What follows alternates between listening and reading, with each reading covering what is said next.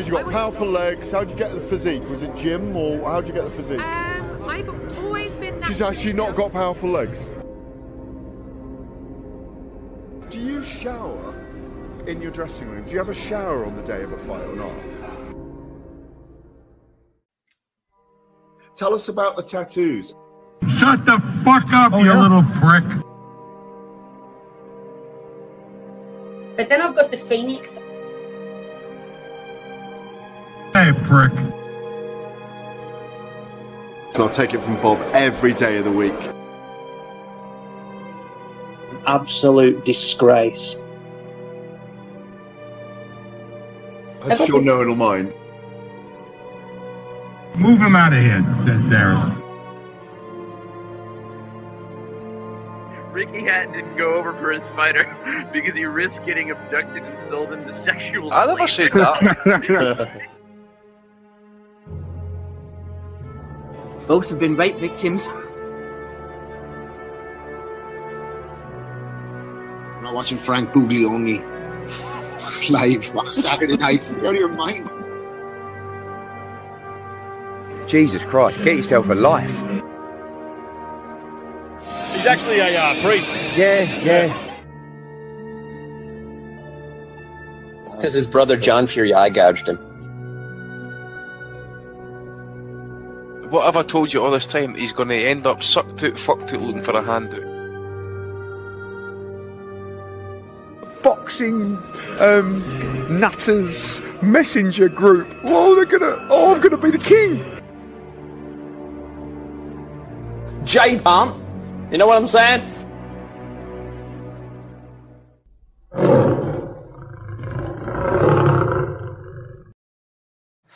Welcome, everyone, to the 552nd edition of the Boxing Asylum Nuthouse, a proud member of the Sports Social Network, also found on Spotify, YouTube, Apple iPlayer, all that good stuff.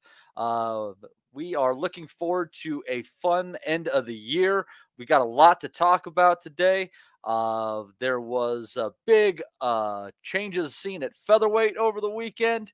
The nation of Australia had a little bit of up, a little bit of down, and we're going to kick it off with what was a shockingly one-sided fight out in San Francisco, California, with Devin Haney taking a wide unanimous decision over Regis Prograis, knocking him down in the third round, en route to that just incredibly dominant performance where Prograis just could not seem to land. He was throwing some, couldn't seem to make it land, though.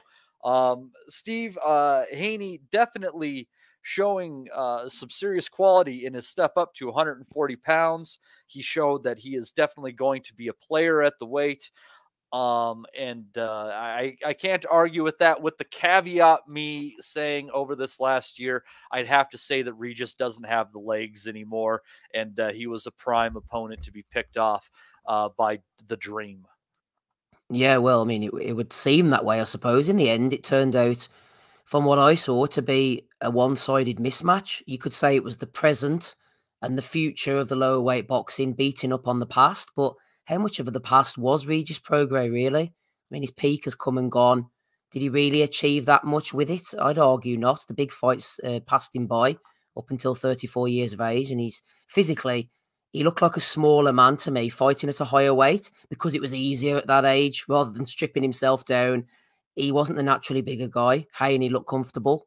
Nice added 5 pounds to play with. We wondered how that would suit him. Suited him brilliant, I thought. Prograis was doing the herky-jerky movement, a lot of energy early on. He was committing as well earlier than I thought he would, which was a good thing, especially to the body, but he was falling in. Getting countered, you mentioned the third round there, lovely right hand, was working all night, the jab as well. Haney later identified that Regis, it was a tactic, they saw Regis falling in all the time. His head didn't move, he's supposed to be slick, he was there to be hit. He ended up rushing in last few rounds as well, very defensively. Irresponsible, desperation was kicking in. He did dare to be great. He tried a few swear bombs in the post-fight interview. He was honest. He said, look, he was better than I thought he was. What else could he say?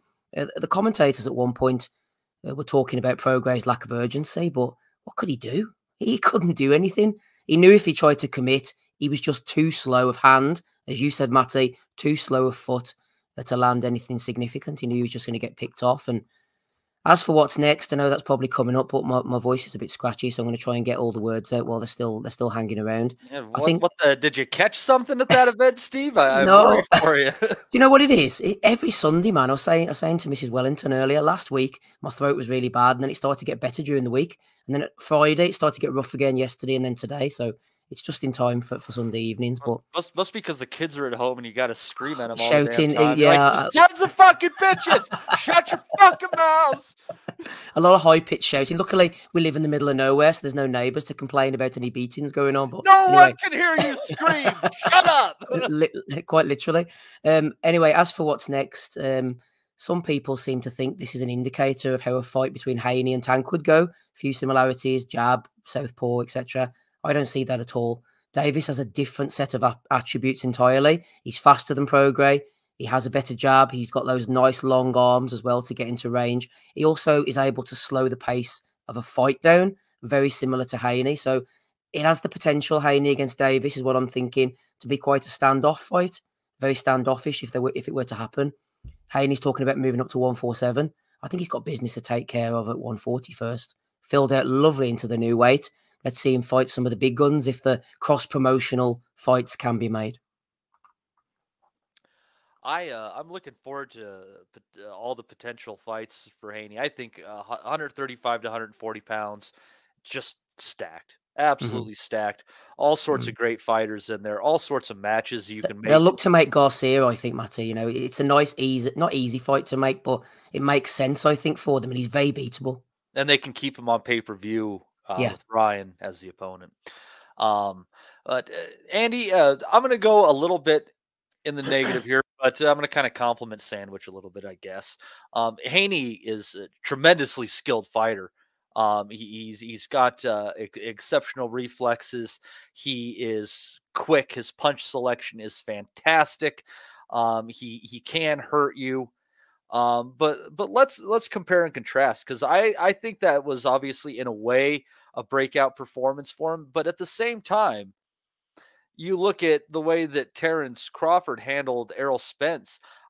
In the way I think that Prograis was there to be taken out, and as good as he is, Andy, I think that little extra spice is. Mate, I swear to God, I thought the exact same thing when I watched that 10th round back this morning. Actually, I'm saying to myself, this would be the absolute cherry on top if he could actually ended the fight, stopped him, because I agree with Steve.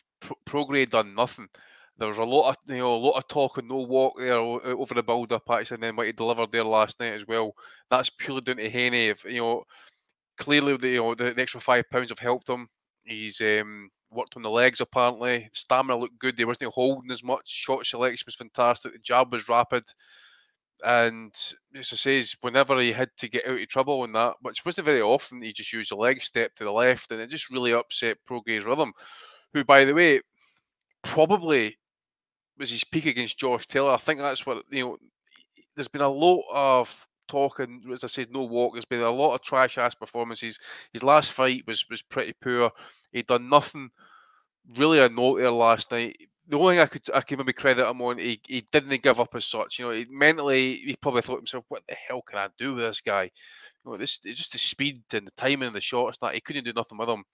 And he kept going. That's about it. And you could see it after the fight and that as well. It was basically one of those humblings. Whereas, not that it wouldn't be classed as like elite of the sport, but I think he's now done it world level. That was a humbling there last night, as you said, and it could have been a lot worse if Haney could have just stepped up the gas a wee bit extra and stopped him. That would have been, as I say, the cherry on top, and that would have basically mentally ruined him possibly, because I just don't see how he can come again. There's a lot of killers like that weight. The Matias fight would be an ideal one to see. Haney, obviously an ideal favourite. We'll forget about Romero at this point. Love to see Lopez against Haney, by the way. Absolutely would love to see it. But great fight. Cross promotions, you've got great. I don't know if it's cross promotions, because Tio might have been on the outs with Top Rank, and I think he might have finished out his contract. Maybe need to check that one, actually, to be fair, because if he had I think you'd have heard something by now. And again, it'll come down to money with these two and that as well, because Lopez have been wanting big chunks. Haney's only on big fights and that was pay-per-view there last. Did you pay for that, just out of curiosity? Yes. Matty, did you? Yes. $70. So it was $60 this time. Thank God. Seems to be as well. He had a good crowd in there, so maybe Eddie might keep him, take him back to the Bay Area and get some fights from there. But I would love to see Lopez. If not, Matias would be an ideal fight in that as well. I think he wins that fight. It would just be interesting to see if the guy like Matias could actually pin him down and actually kind of chin him. No interest. He'll have to walk through the gates of hell in that one, possibly. Yeah, probably. I'm no interested in the Ryan Garcia fight. Absolutely no interest. So that's probably what you're gonna get then. Yeah, probably. And then Tank, again, love to see it, but they're just like, for me, I don't know if he's like fully in at 140. So I really don't know what would happen there. I don't know if he would like demand, a weight clause or rehydration clause. I don't know. Love to see it, as I says, but ideally, because there's no weights, and it seems to be, if you say if he is a free agent as such, then get the Lopez fight made. That would be an ideal one for me next. If no, 147 would be the next call, because if you kind of get the 2 or 3 big fights or the 3 named guys I just mentioned there, then there's no point hanging about. Yeah, I think that the Lopez fight is really interesting, just because Lopez is such an incredible athlete, and I think that's part of what Lomachenko had to offer that really gave Haney some troubles in their fight. Joining us on the call, Rob Kelly. Rob, I'll tell you, you are a student of the sweet science. You find yourself, more interested in some of the technical aspects, and I'm wondering if you found yourself as irritated as I was when Prograis, instead of taking a half step kind of up and right and just shooting a left hand, knowing where Haney was probably going to go, instead backed up half left and reset into his opponent's strong side. It was just awful. I mean, just awful. Yeah. Well, he didn't help himself, but I think Haney was just in control of the fight. Prograis didn't really have any answers there. If he'd have made that adjustment, I feel like Haney probably would have just made another adjustment, that way. I think that's probably as good as Haney has looked outside the Kambosos fights. He's never really been that exciting, but we've always known he's very technically good. I think he looked like a welterweight last night at 140, very, very big. And Dominic had texted me just before it, asking about Prograis on the day, and I was like, Haney off the stick, and it's going to be boring. But it was a little bit more exciting than I thought it would be. Just a little bit more action-packed. But Haney just fucking dominated. It wasn't a competitive fight. And he's kind of in the unfortunate position that as soon as he won, then everyone was like, well, Prograis wasn't shit in the first place. That way. I don't think he's one of them fighters that people find it hard to give him credit. That's largely due to his personality and the fact that he was emailed a world title. The boxing purists never forget.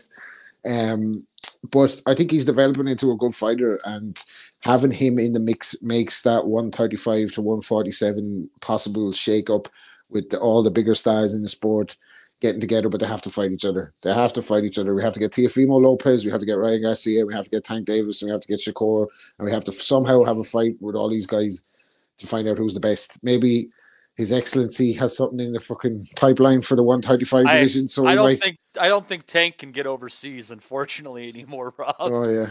Well, maybe they'll make an exemption.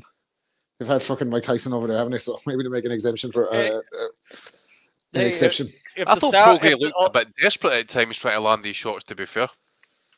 Yeah, Prograis is an odd one, isn't it? Because he was at one stage, he was definitely fucking either the number 1 or the number 2 guy at 140, up until the Taylor fight, and that was a close fight with him and Prime Taylor, and then it was just been a kind of a period of fucking inactivity ever since. Hasn't it, letdowns and that. He never kind of fulfilled what we thought he might turn out to be, but Haney's good, man. I think he's getting better as well. You're seeing Haney learn on the job. He didn't have big promotional backing earlier in his career. He kind of did it the hard way, got a bit of exposure, left his own to go over and have his 3 breakout fights with Bob, and now he's back with Eddie. And I just hope it's a case of Eddie really trying to make these fucking fights this time. Instead of, I thought Haney made a good point himself at the press conference when they're asking about Tank. He's like, if Tank wants to fight me, Tank can make the fight. Tank is calling the shots on who he wants to fight. So if he really wants to fight Devin Haney, that fight can happen. And if he really wants to fight any of them, that fight can happen. I think Tank Davis is obviously the money man in and around that division, Tank and Ryan, and they can fight who they want, and the rest of them just have to wait for opportunities. no matter how good they are. So I don't know. I don't think we're going to see Ryan Garcia next. I don't think we're going to see Teofimo Lopez next. I don't think we're going to see Shakur Stevenson next, and I don't think we're going to see Tank Davis next for Devin Haney somehow. But I would love to see Shakur Stevenson next, to be fair, after his last performance. Holy shit. But let's see who's the best out of the two of them. Like on last night's, recency bias always plays a part, but on last night you're thinking like, look at Haney has something for Shakur Stevenson. I don't know, like, you know what I mean? I don't know. I'd like to see it anyway. There are rumors about that Teofimo Lopez versus Subriel Matias is almost a done deal. Ooh. I'd pay for that. What? Well, I would. There are rumors. That's the sleeper. I need that fact checked, by the way, because you're just going to put some wood into me. I need that fact checked. Well, to be fair, Andy, it's not the first time you've had wood in you. Yeah. I was drunk at the time. That's what all the boys say. Anyhow, David Palmer says, "Are Taylor and Prograis just shot now, or would Lopez, or would Lopez and Haney always have been levels above?" Steve, I got to say on that one, I think that Taylor and Prograis were both a little past their best when they fought their respective opponents. But I don't think they were ever shit. Josh Taylor's resume is too solid. Regis Prograis has some really solid wins on. There's some tough fighters who he made look easy. I think they might have not been their prime form, but to say that Taylor and Prograis weren't quality fighters at their best, that's going too far, in my opinion. Your thoughts? Yeah, I think it's a good question from David, and I have heard it suggested that, especially in Taylor's case, he's kind of bumped into Teo, and there's levels to this game, etc. But I think he was over the hill by the time. Not over the hill, but he was I believe Taylor is definitely sliding down the other side of the mountain. Just by too now. Inactive, right? He was just too inactive too. Too inactive, which was something during his prime. He was constantly active all the time. And I was listening to an American podcast last year. I've said it before, and they were sort of shitting on Taylor's resume, and I'm like, I just cannot get on board with that whatsoever. That run he had under the McGuigans to the final, and him and Prograis were the perfect dance partners, and they were both kind of at their peaks or in and around, or maybe just over or something at that point, and it was the perfect matchup. And then obviously, he fought Ramirez as well, and that was a hell of a run from Taylor. And it's been kind of sliding gradually and picking up speed on the slide ever since. But no, I do believe that version of Taylor that went in the night against Prograis gives Lopez a completely different fight. And as for Prograis Haney, I don't know, he hadn't really got the resume I don't think that Taylor had, even though they were fairly evenly matched. But he's definitely on the slide. His peaks just slipped away from him, Prograis, and it wasn't being fought against a good level of opposition, unfortunately. No, it just never quite materialized for him. And I think the fact that he went so much of his career without a formal promoter didn't do well for him, because they're like, so basically to another promoter, they're like, so you want us to put in our ticket seller with you and have no guarantees afterwards. Mm-hmm. What sense does that make? Well, I said this last week as well, that I don't know why people didn't pick up Prograis. There must have been a reason. Excuse me. He kept on signing with, odd jobs here and there, and Eddie DAZN, kind of, he was happy to pick people like that up. Lou DiBella had him at a time. No one really, like you said, put an investment in him.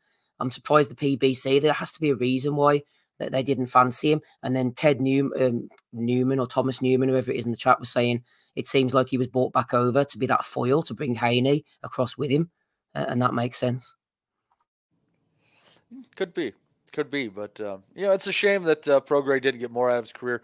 Talented fighter, great salesman for the fights when the time rolled around to do as much, but just a little too late for him for these opportunities in his career, and he came up. I think, Matty, sorry, there's a question. Sure. There's a question, isn't there, from? Let me see. From Danny, which was related to this. So I'm just sticking it on the screen in case you want to address it now. Sure.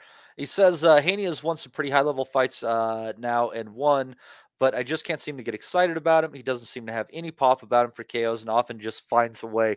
Is he one of the most boring champions to date, or am I on my own? I don't know, Andy. There have been plenty of boring champions, and I do think he has power, but I don't think he has a killer instinct. Yeah, as I say, I think if he'd finished the fight there last night late, stopped him, I think that would have been something to really kind of write home about. But I agree with what Danny's saying. He's got, he has got a nice wee resume built up now. Linares, Diaz, Cambosos twice, Lomachenko, Prograis. You know, he is certainly kind of like, you know, pulling himself for the cream of the crop basically at this point. All he's got to do is keep winning.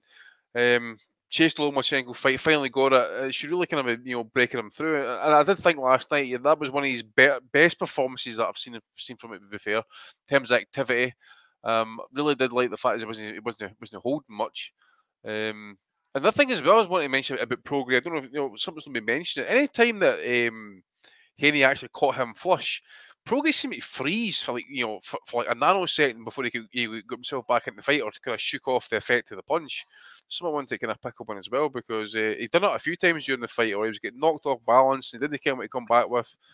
Well, that's the reason why I think Haney is a decent enough puncher, because I thought, other than the knockdown, Prograis was probably hurt 4 or 5 other times. Yeah, definitely. Definitely. And as I say as well, I mean, there's been talk about, I've seen some interviews on that as well, Haney's been working in camp specifically on his legs.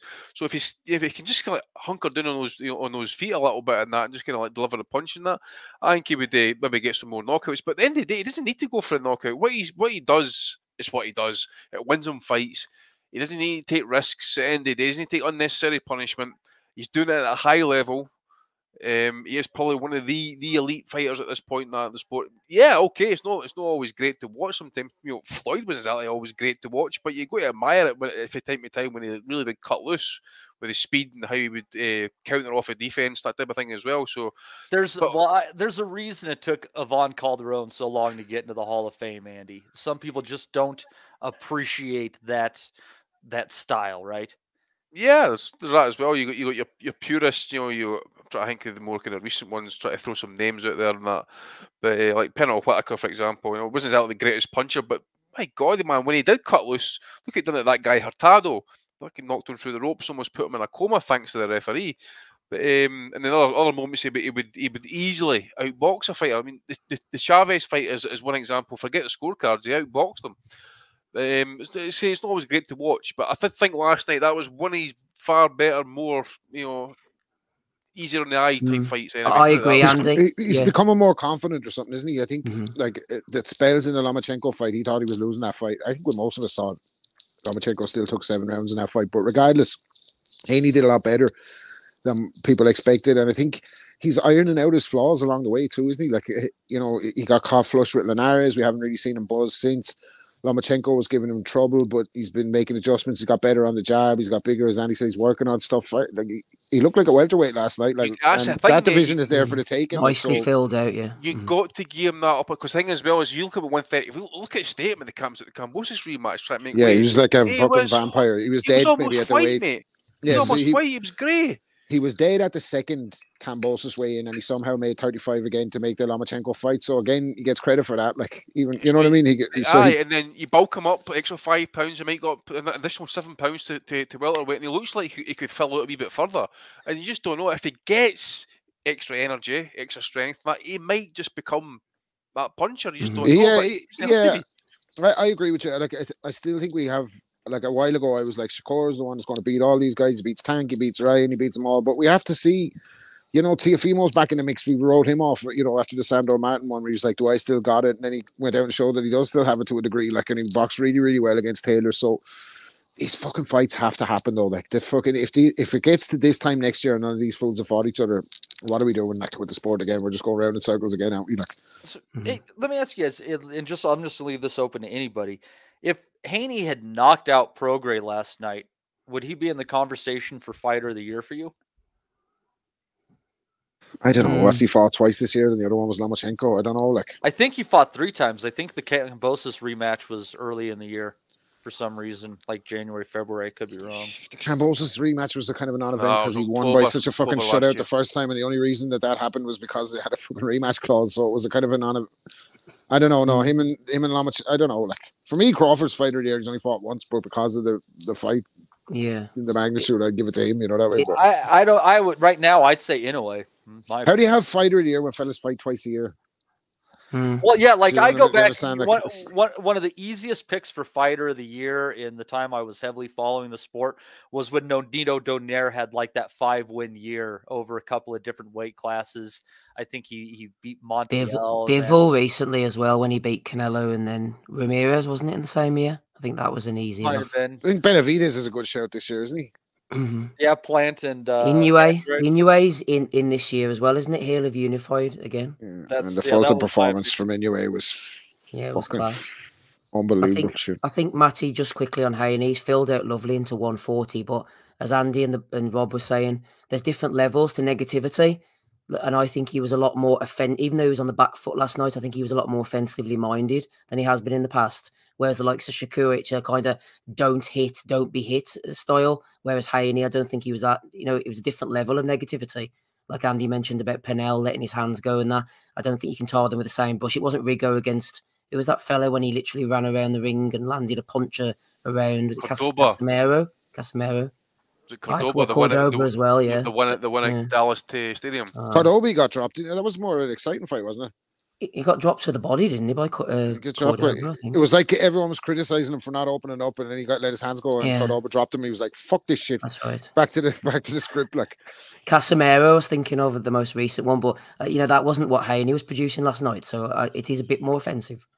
I don't think Rigo's best fighter was against the Japanese guy, wasn't it? It was the most exciting fight that he was in. Like. I was going to say, I see David Palmer mentioning in the chat there as well. I don't think Inoue would get the thing as fight of the year, because does the fight of the year not get determined before the Boxing Day fight?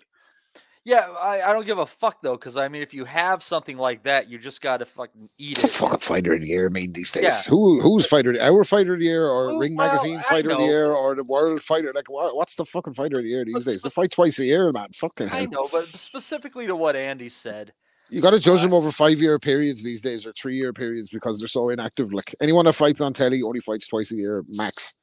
Yeah. Max. Yeah. We need to start treating fighters the way that we treat the business cycle. It's 7 years. It's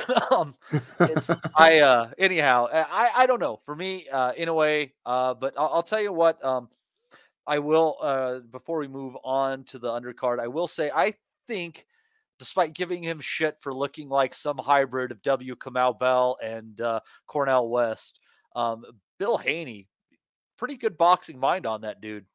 Gotta say.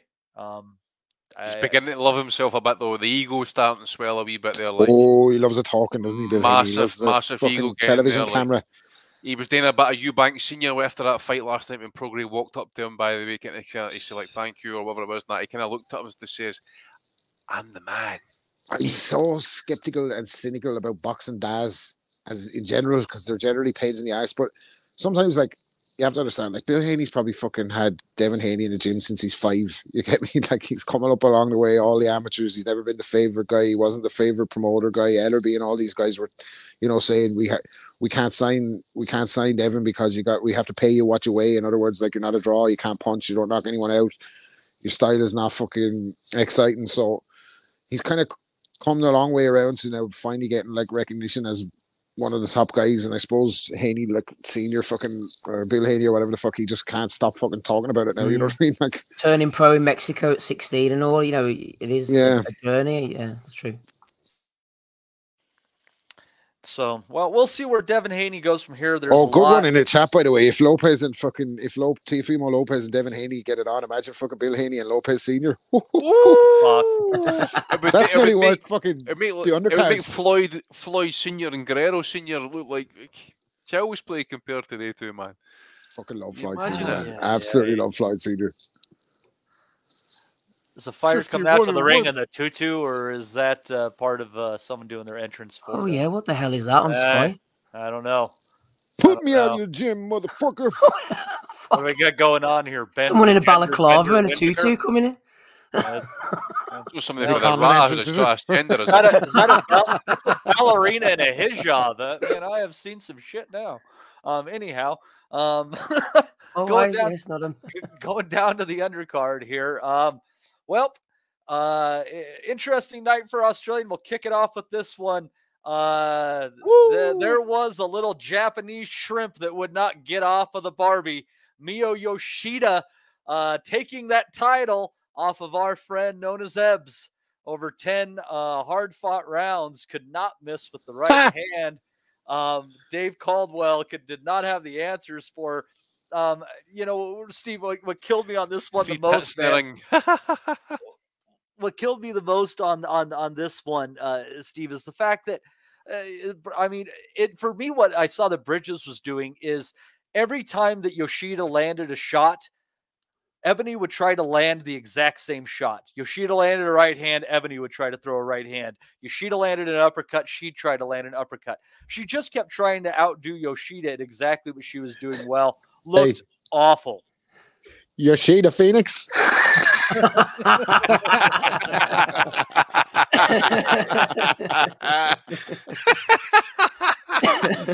Right, let's move on. That's not fucking ended. Well, I think Matty, the original opponent, was supposed to be Avil Mathy, wasn't it? In the Battle of the Boobs, as they were calling it, but she pulled out. In came Yoshida. The biggest takeaway from this fight that I had was that Ebbs, I hadn't noticed it before, but she like loves a yell, doesn't she? Every time she landed a shot, it was like, ah! It's like sister. But no, she is a bit of a Barbie, but she can fight, to be fair. She's not afraid to get stuck in and have a go, but she just found out it was too much for her. McGregor went over. Flew over a few days after the birth of his child to support Ebanie Bridges. So he was in Dubai last night. He was in Dubai last night. Yeah, no, he went to support Ebanie, didn't he, for a fight? Was that? He was in Dubai last night, mate. He was at that Gazaev against the Alvarez fight, the two amateurs. Oh, I had said somewhere online that he flew in to support Ebbs. Obviously not. Oh, no, mate. He was definitely front and centre on that card in Dubai last night. Yeah. The poor feeling. What's going to happen now for Ebbs, man? All she had was that world title. That's fucking. I bet. Well, all she had was that world title. That's she had a world title. Like. Grudge match with Shannon Courtney, I think. Oh, let's see it. Yeah, for all the no marbles. Shannon's gone. Yeah, does she fight anymore, Shannon Courtney? I don't think she does. Don't think so. For the right money, yeah, she would. Shannon Briggs, let's see. You get a recent sight to her by Shannon Briggs versus Ebanie Bridges. Let's go, champ. She hasn't fought since a year ago today, actually, in Leeds. I'll be dipped. Mm-hmm. Well, there you go. Must be the menstrual cycle. But on the menstrual cycle. Jesus. On the upside of Australian boxing news, though, Andy, Liam Paro getting a knockout victory over Montana Love in what was kind of a touch and go close boxing match for the first 5 rounds. Well, that all ended as Paro started landing some shots, dropping Love multiple times. Love just didn't know how to hold on, didn't know how to do nothing, just walked right forward into him and got hit again. And referee eventually stepped in against the ropes. I don't necessarily think it was premature. I thought it was pretty fair stoppage, but good win for Australia. Montana Love. Well, I was just going to say, actually, Australian boxing, I just noticed, I didn't follow it that closely, but obviously over the last year and that, obviously the shows we've seen with the Zur brothers and that as well, there's a good wee crop of fighters coming up. They got Opataya and that as well. Obviously, he's vacated his IBF belt and that, but there is a lot, or a decent number, or wee crop of fighters coming through. And that Liam Paro, okay, he might not be the greatest, but I tell you what, he is solid in terms of weight. Like that back's like an aircraft carrier.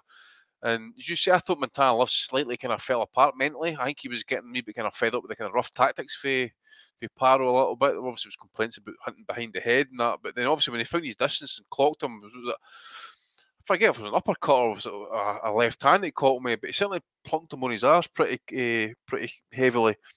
And then obviously again the second time, then laid it on. But it was I thought it was a decent enough wee scrap, but it was getting a bit kind of like scrappy at times. But Montana Love, I felt just like he was.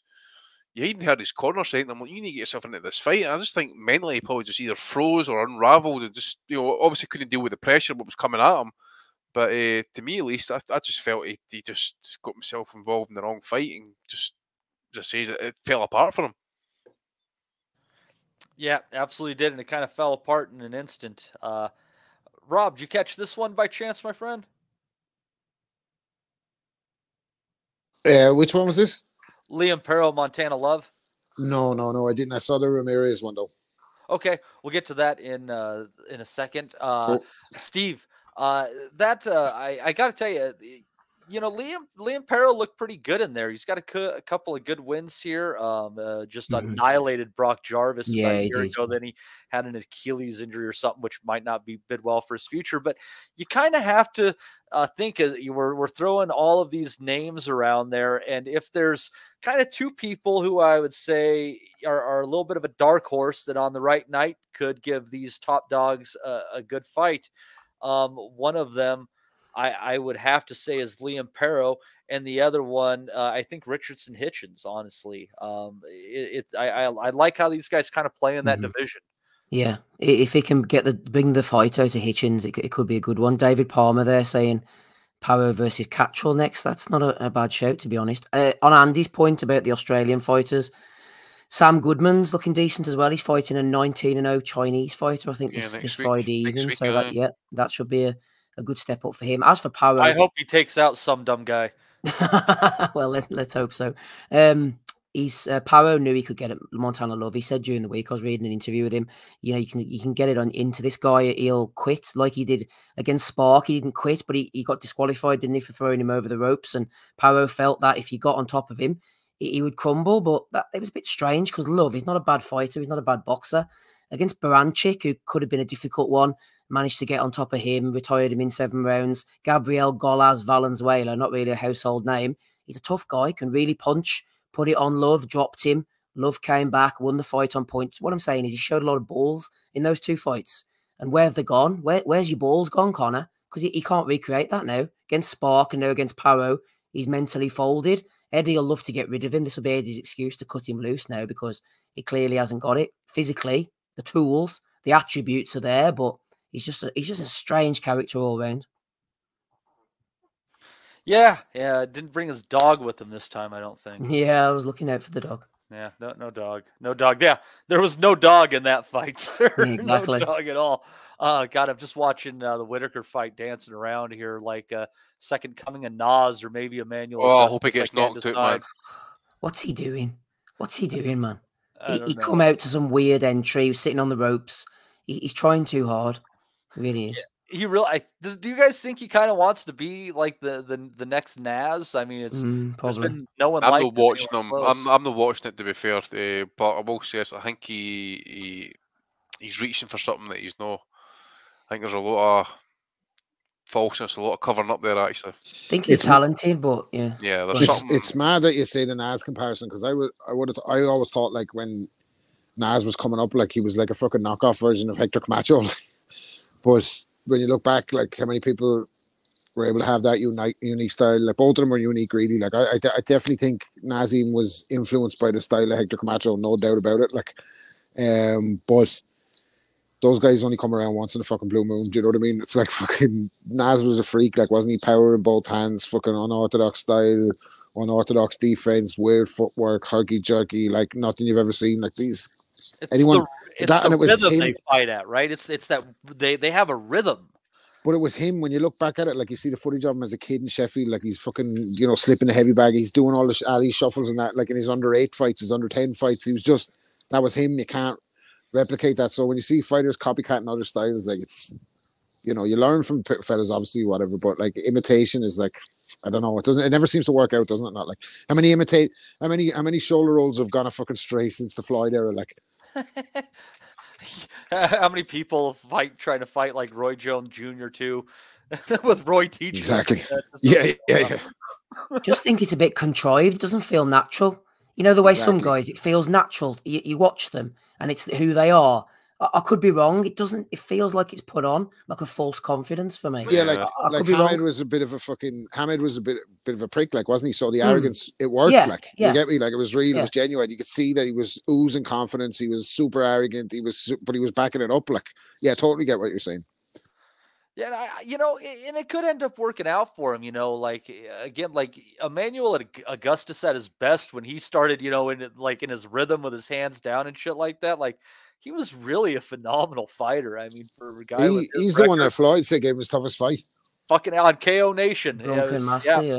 Yep. Yeah, he said it was his toughest fight. And anytime anyone tries to bring up like a Castillo or whatever, fucking whoever afterwards, Shane Mosley, he's like, no, my toughest fight was Emmanuel Augustus. He was good mates with Oisin Fagan, actually, Emmanuel Augustus, and the two of them had a few nights out on the beer together, and I could say that was fucking good crack. The two drunken masters, fuck me. Yeah. Yeah, he was a classic. It was terrible though. I think what was probably about 10 years ago, Steve, when he was shot. Yeah, he's been in a bad way ever since. Wasn't it him against Mickey Ward when he was Emmanuel Burton, I think, back then, wasn't he? Emmanuel Burton, that's right. You're right. Fight of the year in 2000 or 2001, I think. That's right. But as for showboating, Matty, how many fucking fights of the year was Mickey Ward involved in? Fuck me. He can barely speak now, poor fella. Flip me, sounds terrible, doesn't it? Really? Does he? I haven't heard him speaking. Oh, he sounds terrible. Robbie can barely understand him. Oh, no. CTE, big style, man. Yeah, big time. He's donating his brain once he dies. No, I fucking hate that, man. That's the most painful thing about being a fight fan, isn't it? You look up to it. No, I wasn't even saying I look up to Mickey Ward or whatever, but he provided fucking entertainment for a guy of his caliber. Like, you know, he's an average fighter. Like, he did. Deserves so above much average money, fights all the time. See, when you hear about the life-changing money, that's the type of guy that deserves the life-changing money. What good is it now, though? And you're fucking well, I know, but with the maybe help with some medical care or getting the house changed and that, and you know, well, set him up for palliative care at some point. It's just so selective too. I mean, if you look at like the shots that George Foreman took over his career over, you know, 2 different seasons of George's, you might call it. I mean, for the love of God, that one combination that Evander Holyfield landed on him that lasted like 20 seconds could have given anybody CTE. Fuck. Think of the punches he faced. Think of the punches he faced, by the way, over those two stretches. Actually, George probably doesn't get enough credit in the shake-up of great heavyweights, does he? Like, oh, he's because at his best, the only person that could fucking beat him was Ali, and he had to produce a superhuman effort to do it. Like, you know what I mean? He was fucking making bits of guys. Like, holy shit! The way he beat Joe Frazier wasn't fair, man. That was like a fucking. That was like a pure Rocky IV movement, like throwing the towel, like Jesus Christ. He lifted him off the ground with uppercuts, like fuck me. 2 rounds was that? 2 rounds? I knocked him down 6 times, and as Rob says, hit him an uppercut, literally lifted him off his feet and dumped him on his knees. Yeah, like I've never seen that since or before. Like a left hook, he hit him so hard, he's like he froze in midair like the fucking Matrix. Like George Foreman was a fucking destroyer. And to come back. And you know what I think it is? It's because of the Foreman grill and the big friendly face when he ditched the afro and the menacing mustache, and he came back with a big Uncle Ben's bald head, fucking here I'm saying your grills, everybody, and he was like, "Hey guys," and he was a shitty commentator, and everybody kind of like. I think that plays part into like detracting from his legacy. Because imagine Foreman in today's climate, he'd have fucking march through them. Just quickly back to Whittaker there. Did anyone see that just now? He went over to your man and like went head to head with him. Don't know what that was all about. He's a knob, isn't he? Nut to nut. Fuck off, man. That's crazy. Overlay. No, he went up to your man after the round and sort of put his What's head the guy's box rec that he's fighting? 11-2, I think. Yeah. Anyhow, he's not an endearing character, is he, Ben Whittaker? Like, he's just hard to root for him, isn't it? Really strange, that was. Hopefully he'll get knocked out by like Nate Campbell. Who I was a fan of, man, but that Robbie Peden fight, that was the most egregious showboating I've ever seen. Yeah, go fucking. You know what Nate said about that is he said at that point I was absolutely exhausted and done, and I just put it out there for him. I liked Nate Campbell. He was a good, honest, talented fighter. Yeah. But anyway, I digress. Pros pro. But anyways, speaking of pros, that was not enough for Giovanni Straffon against Andy Cruz to wrap up this DAZN card from last night. Andy Cruz, sharp as could be, just beating the snot out of him. I can't even remember what round it ended. It was just kind of over and over again. Over under on that one was 7.5. Oops, they missed that one by a shade. But I gotta tell you, Andy, that Andy Cruz, add to the 135-pound intrigue. A talented kid coming out of the amateurs, the Olympics from Cuba, and he just might have it in the pro game too. What did I say to you last week? Never trust a Cuban. What happened last night when the Cubans got beat? Nah, but this kid does look good, to be fair. Straffon was he had nothing for him, mate. I mean, regardless of what his record is, and I know he beat that Burgos as well, who's seen better days, but my God, man, he made mincemeat of that guy. Straffon just did nothing. He couldn't even get the head off centre, mate. He just could not defend against anything that he had. The speed was fantastic. So at 28, what do you do with him? I mean, that's 2 experienced fighters that he's faced now, like this year.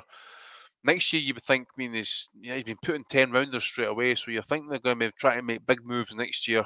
It'd be interesting to see where he gets ranked in the coming weeks and months and that, because if that's who they're trying to target, certainly the guys around about the top. What would you say, like Burgos and Strathon are at top 15 in terms of the ranking bodies? I'm being too generous with that one, but you would think anyway you would get some sort of ranking off that at least. So depending on who Eddie's lining up for him, really, but I would like to see him maybe try and get what do you call him? Cambosis. I think that'd be maybe a good hard yardstick. Maybe it's just too much for Cambosis for the weight.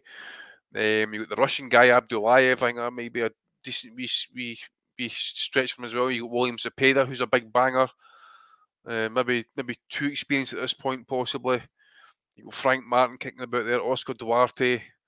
So there's a couple of decent names to put him in with. I don't know if they would put him in as soon as possible. Chris Colbert, I know, has got a rematch against the guy that he robbed in his last fight, so that'll be off the table just now. So there is a couple of fights out there for him. I would think that's who they would be looking for, guys in the top 15, because if that's what, just based off the last 2 fights at least, anyway, I would think that's what the kind of level of opponents are going to be looking for, because I would think they're going to try and fast track this guy pretty quick. Absolutely. Getting really close to that timeline that they had for Lomachenko, even with that early Salido defeat. That was still an incredibly close fight. And Lomachenko in the second half, when he realized what the pro game was, really turned that up. Anyways, Rob, I don't know if you caught this one. No? What one? Andy Cruz. Andy Cruz. No, I didn't see Andy Cruz. Was he good? Put that on your list. I think you'll be impressed. He looked real sharp, my friend. Yeah, no, I like. Obviously, remember him as an amateur and that. Like, and there's been high talk. Like, he could get in the mix potentially, but I don't know how they're going to fast track him. What they're talking that like he could face fucking Shakur right now, or Tank right now, or fucking anybody right now. Like, how good is he? Yeah, I mean, it's going to be tough to judge. I mean, but coming up, second fight, a guy like Strathon, deep professional background, and he fought Burgos right before that. I mean, a guy with an incredibly deep resume, takes everybody rounds. Beat Keyshawn Davis a number of times in the amateurs. I think he fought that French dude as well. I think he's Olympic champion.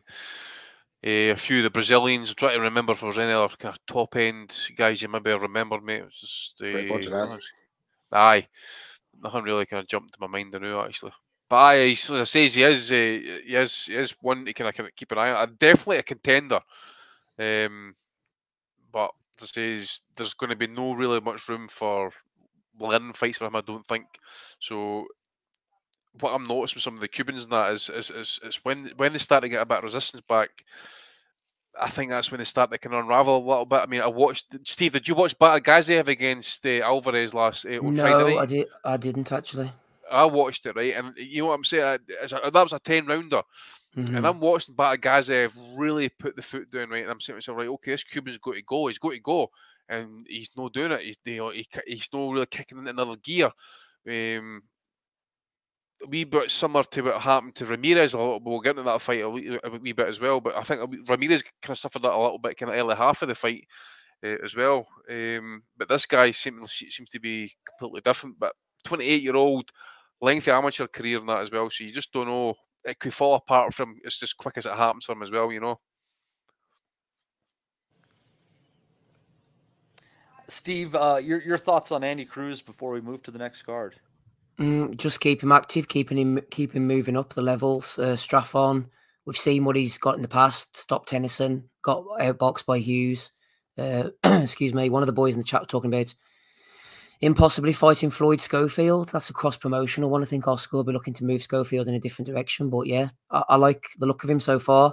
He's really settled in pretty well to the pro game, and if he keeps doing this, and he's got Boots Ennis' dad in the corner as well, and in the dungeon in Philadelphia, it's only going to help him. I like what I see so far. Just keep him active, for goodness sake. Amen to that.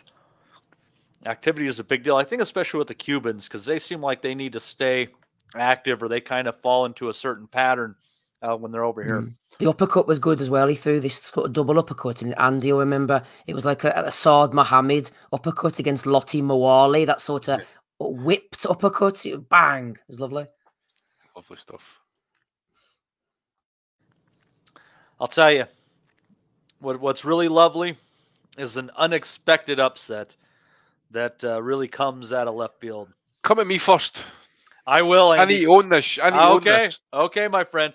Last night, the boxing world in the featherweight division ended up quite shocked as Robeisy Ramirez loses a majority decision to unheralded and still undefeated Rafael Espinoza, all 6'1" of him, in a fight where Espinoza was definitely controlling the early rounds, and then Robeisy Ramirez uncorked a right hook, dropping Espinoza in the 5th. And if it hadn't been at the end of the round, we might be having an entirely different discussion, folks, because he was in all sorts of bad shape.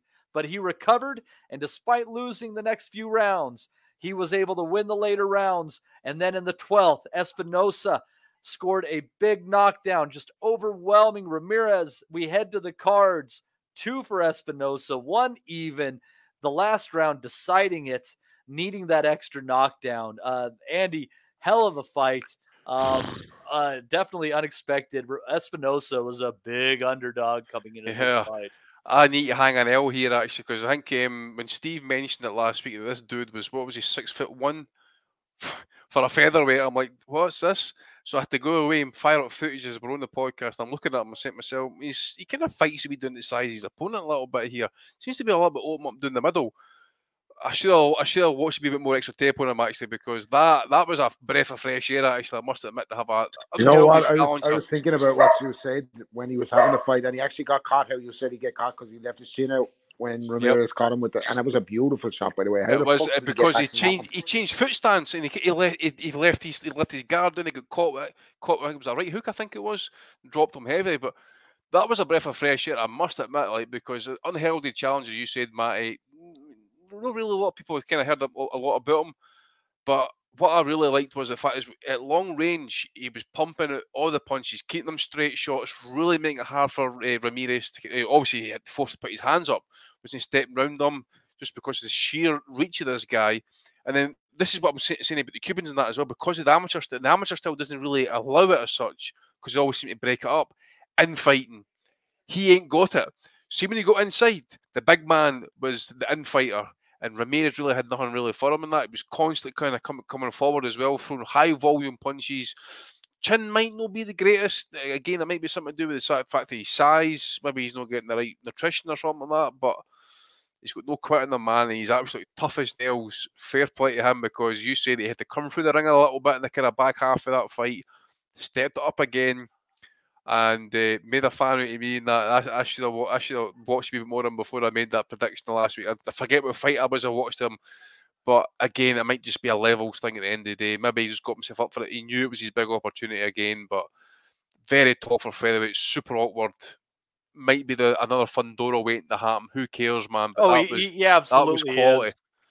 That was quality stuff, man. So. He's like Fundora. He knows how to use those uppercuts as a big man too, but like that shot is there if you can. The opening is there, but damn it, Andy, it'll be fun while it lasts, and I can see him in a fight with someone like a Mauricio Lara being incredibly entertaining, a Luis Alberto Lopez also being incredibly entertaining. Lots of stuff to like about what this kid brings to the featherweight division. Yeah, definitely, mate. Say maybe we've been overly critical, saying he's maybe like a fun. Because I feel like critical by calling him like a Fundora, because Fundora can't fight at distance. He only fights in the pocket, doesn't he? And then gets knocked out spectacularly. But this kid seems to kind of like possibly do it all. As I say, maybe the chin maybe not be the greatest, but I think we're in for a really fun ride with this one. Actually, I think he'll be interesting fights all the way. Probably one of those guys that will rather get knocked out rather than sit back in that. I think he'll go for it all the time in that. But certainly, off that performance, he's made a fan out of me. So I was like, great, as I say, fresh air type fight in that as well. Maybe fight of the year contender. I would put it in there amongst Neri against Azat and Lara against Wood. Definitely. I'll maybe go back and rewatch it actually, because didn't you think maybe that Ramirez slightly gassed in the back half. Maybe that's sort of. I think it was just out to fucking. I think it was just out to your man's punch output, wasn't it? Like he's fucking threw over 1,000 shots. He was relentless. Mental fatigue in that as well, eh? Mental fatigue. He didn't expect himself to be in that position. Then he's basically fucking hit the guy with the kitchen sink, and he's got back up. That, like you said, that shot was executed so perfectly. A lot of fighters are not getting off the floor from that one. So I think he staggered out of the ring as well, didn't he? Staggered for one end of the ring and they fell on the ropes on his knees. Yeah, like he could have legitimately stopped him there, like, and then he didn't, and he just grew back into the fight. And he's Mexican, this kid, isn't he? The I think so, yeah. Gutted if he pops next week. Yeah. Well, look, but when I was watching, I was just thinking, like, we heard the kind of Mexican style from Golovkin during his fucking, it was a marketing scheme, wasn't it? Like Golovkin had an Eastern European style. He was behind the jab. He used to throw the odd body shot, and people just say he had a Mexican style.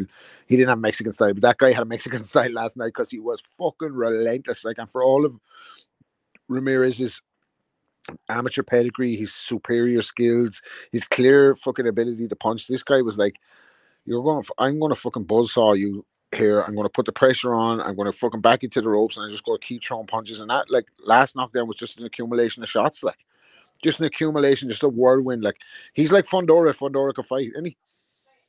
Not saying Fundora can't fight, but he can fight. Like, but he uses his attributes in a way that, like, fucking Fundora should. Like, he's fucking high punch output, everything off the jab, and then once he gets going, like, he just fucking throws punches and bunches.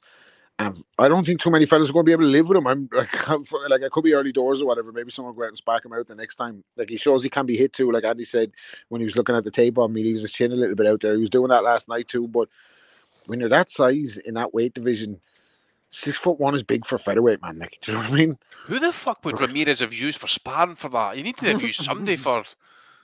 Me, you could have got me for sparring for that one. I'm 6'2". Fuck me, like. See that guy, that Cuban trainers usually had those high platform boots on before, hasn't he? But my God, man, who? Alash does do that, doesn't he? No, seriously, who would they have got? They need to have maybe went Fundora. Can you come down here for like half a week, mate, so we can get some sparring here?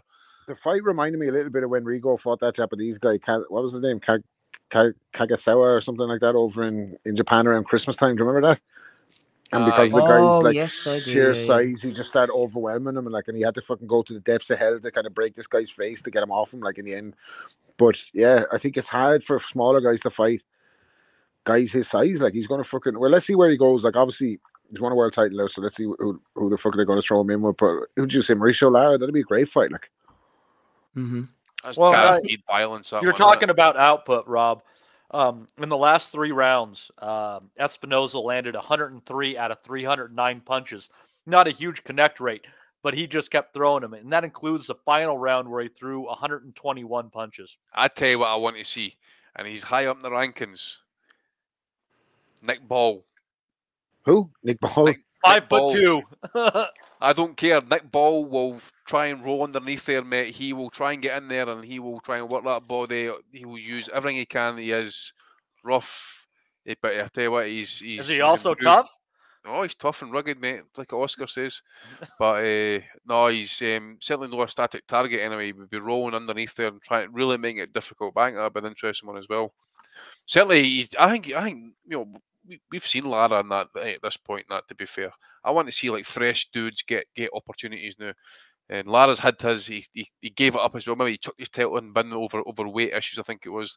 Guys like Nick Ball are hungry and coming up. So that's what I want to see. Get the next opportunity. Andy, as well, you mentioned about Ramirez getting sparring in preparation for this opportunity. Don't forget his last guy he fought on the Fulton Inoue undercard, Satoshi Shimizu, was 5'11". Aye.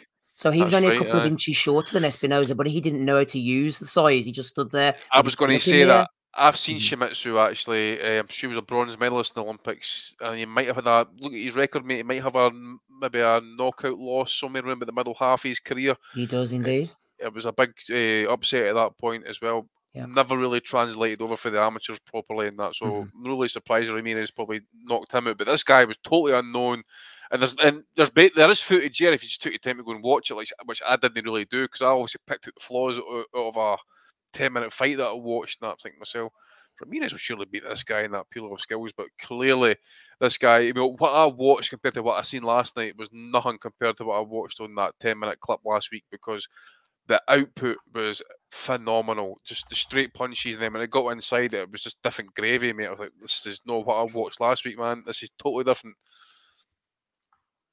Yeah, you know, you always got to remember that these a lot of these kids they're learning on the job, and some just get better and better as the fights tick on by.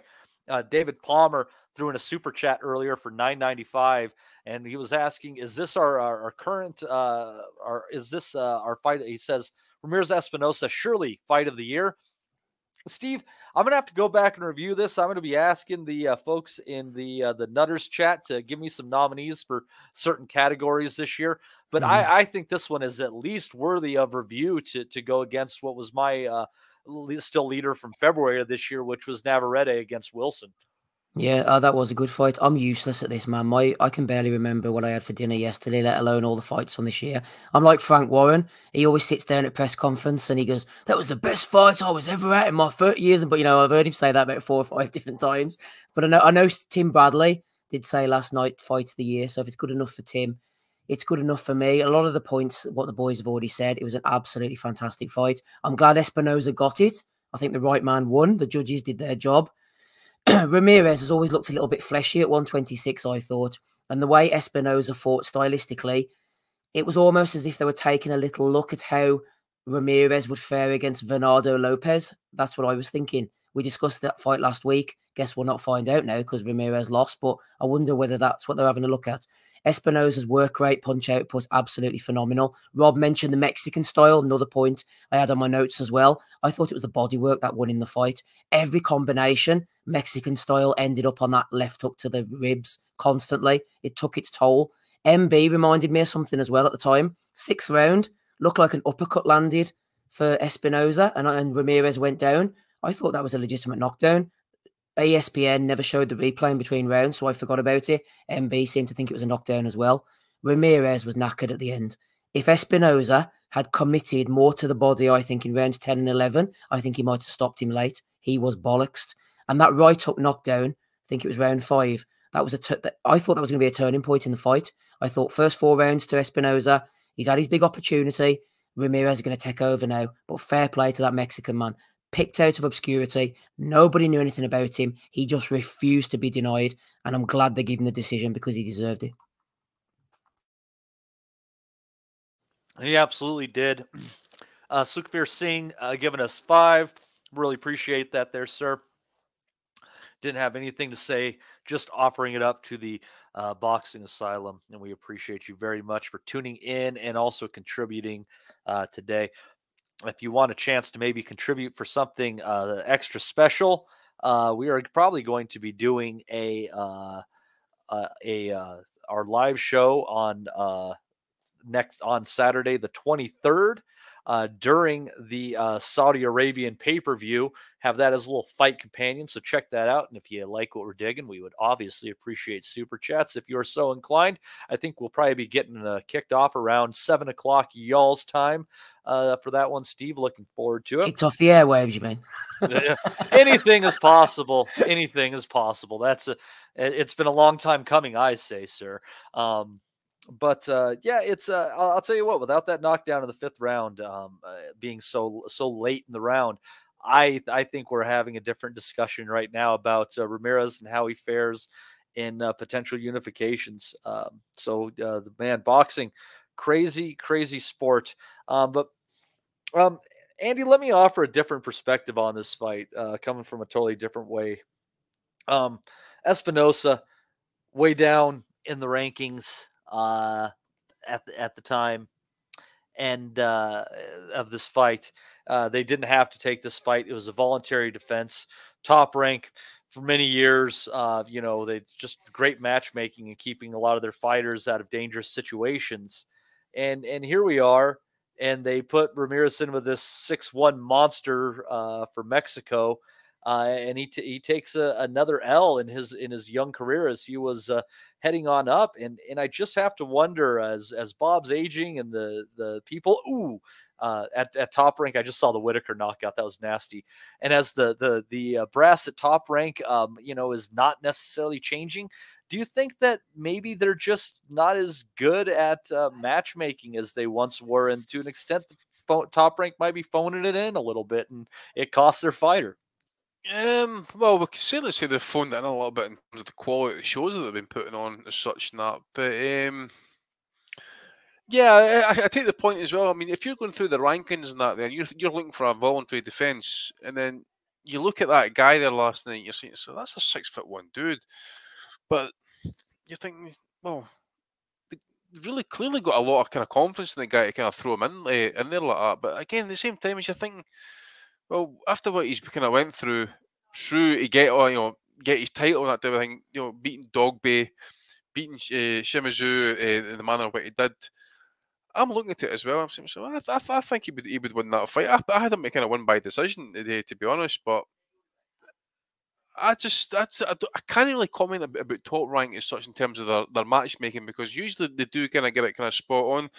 You could maybe say maybe they're looking to try and see if it's sink or swim, because you did have a wee bit of crowd there last night. Ramirez was starting to get a wee bit of momentum going, and maybe they're trying to build something in Florida, and it's kind of derailed a little bit in that as well. So it'll be interesting to see. Okay, you can say, look, maybe the matchmaking was poor. It's what they do now on the comeback. Can they get them back on the train, and can they get them back into title contention? I think they can. I think a rematch would be probably not the best idea at this point. Or is it just a simple case that Espinoza, was just simply kind of it was a one night only deal? I don't think so. To be fair, in that the guy did open a few eyes there last night. So Ramirez either takes tougher fights, kind of coming back. He maybe takes the Fulton fight possibly if he's interested. I dare say there will be other, maybe Kameda. I know he's back fighting in that as well. But they might even look at the Argentinian Marco Coelho, no big puncher. Ex-Olympian as well, I'm sure, so that might be an easier kind of comeback fight for him. But in terms of opportunities, I think Top Rank could probably get him one if they so wished. I don't know if they'll rush him up to 130, to be fair. I don't think there's any need for that. But certainly a couple of comeback fights and then maybe try and get another world title shot at this point. But I don't know really, mate, about the matchmaking in the day. End of the day, we need to see these guys in tough fights. And you see her sink or swim with some of them. I mean, the guy's not a novice in any shape or form of the sport. He's a world champion. He's up in the age of, is he 28, 29? This isn't a ranked novice we're talking about here. So it was either time to say, look, listen, we want you active. You've got so many dates a year to make in that. So they've maybe made that fight. Maybe there was no other options. I'm looking at Nick Ball. He fought Dogbay, so they weren't optionable. I'm not sure about Lara in terms of the weight. Fulton's been badly knocked out this year, and there's no really a lot of options there, really, and who they could have picked. They could have sat on the title defence, I suppose, and maybe kind of went for a mandatory, but who knows? Yeah, I just think it was a little bit of a misstep by Top Rank, and they might pay for that. Or if they get options on this kid, well, hell, they might have hit the jackpot, because he could be in some incredible fights while his career lasts. But Steve, I know you caught the rest of the undercard. I caught some of it. I didn't catch all of it. I was kind of flipping back and forth in breaks with the pay-per-view. But I did see a few fights where people were in tough. Jahai Tucker and Verone ended up being a draw. That one was in the prediction league. Yeah. That was and I kind of thought the draw was a fair result in that fight. I thought that Verone kind of threw in the last couple of rounds and let Tucker back in the fight on that one. Yeah, as I said to you before, you know what I'm like, Matty. I'll try to remember as much of this as I can. Excuse me. Damien Kneiber, I saw a bit of him. Michael Polite Coffee's turned into a bit of a punch bag now, hasn't he? A bit of a journeyman, but Top Rank seem happy with him. Tucker, I went for him on points in the prediction league. He gassed a little bit. Veron came on strong, not disputing the draw there. Torres got a bit of a Balanga feel to him. Not necessarily he's knocking people out in the first round, but just the route Top Rank are taking him, very safety first. His personality, let's get a lot of knockouts rather than substance. Curtis Harper, we all know what he is. He's famous for walking out the ring against the Jagba. He looks like someone who's sleeping under a bridge these days, but he came and done his best. Who else was there? Carrington knocked out Sanchez in the second round. Oh, yeah, Rohan Palanco with Gary Hyde in the corner. Shout out, Cork's finest. He got a 6th round knockout win over Keith Hunter. That was kind of a fun fight right there. It was a very fun fight. And if my voice permits, I'm going to defend Keith Hunter here, who was raging at the stoppage, and I'm thoroughly on board with him. Christopher Young did a decent job in the main event, but in this, he did not cover himself in glory at all. Hunter was punching back at the time of the stoppage. It was shades of Byron Mitchell, Joe Calzaghe, but even more so. And that was only part of it. Then Young did something which I complain about on this show regularly, as you'll well know. He kept holding on to Hunter. Hunter, who'd been punching back. He wasn't lying on the floor. He wasn't knocked out. He didn't need his head caressed. And Young would not let go of him. And Hunter went mad and pushed him off physically. And this seemed to be, people are always raging about this. I don't blame Hunter for that at all. Then a commissioner jumps in the ring, big fat guy, and he grabs onto Hunter. And Hunter has to wrestle his way away from this guy as well. He then storms out the ring and he's annoyed. His brother Michael Hunter is there trying to calm him down as best as he can. But I don't blame Keith Hunter. Was it Keith? Yeah, Keith Hunter for this reaction, Matty, because he'd just been stopped unfairly. And then he had two dudes literally trying to wrestle him, grab hold of him. So I think that he was perfectly within his rights to start swinging. Well, yeah, and when you're initially stepping in, you got to do that. That's the end of the fight. But after you're there, if you're not holding them up after they've gotten obliterated against the ropes, which they let wasn't. them go. Yeah. Because then at that point in time, I wouldn't want to be touched. Why are you still touching me? Get your fucking hands off me. And at that point in time, the fight's over. They have called it. The fight is over. The decision's going in the books. I have completed my job for the commission to earn my paycheck. Now I have nothing to do with you. Get your fucking hands off of me. Yeah, I don't condone obviously people hitting officials, but I think the swing he took at the ref was justified. The ref would not let go of him. And then, like I said, the commissioner grabbed him as well. But maybe nobody else cares about this. It was just me. But Polanco looked okay. Bit of showboating. Happy with his win. Delante Johnson. Split decision win over Espinoza. I hear Delante Johnson, and I forget he's Tiger Johnson. He's Tiger Johnson, isn't he? Yeah, that's right. I can't remember much about that fight. Xander Zayas, good win. Good knockout to the Spaniard. Dropped him twice with body shots. Got rid of him. He has a big fight coming up, Zayas. They kept saying. Who's he fighting? Patrick somebody, is it? Oh, I forget. The undercard melds into one, Matty. Sorry, I can't offer any more than that.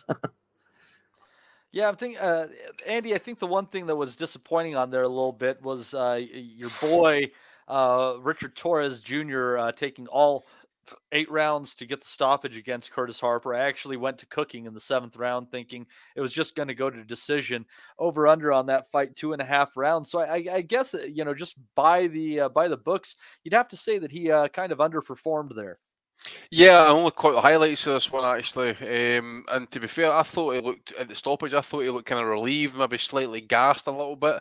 There's been talks about him really struggling to get proper sparring, but I think it's because he's no travelling away from home to go and get said sparring, so he needs to get his arse in gear. I think a little bit. These opponents that he's facing, no good. I've said it before.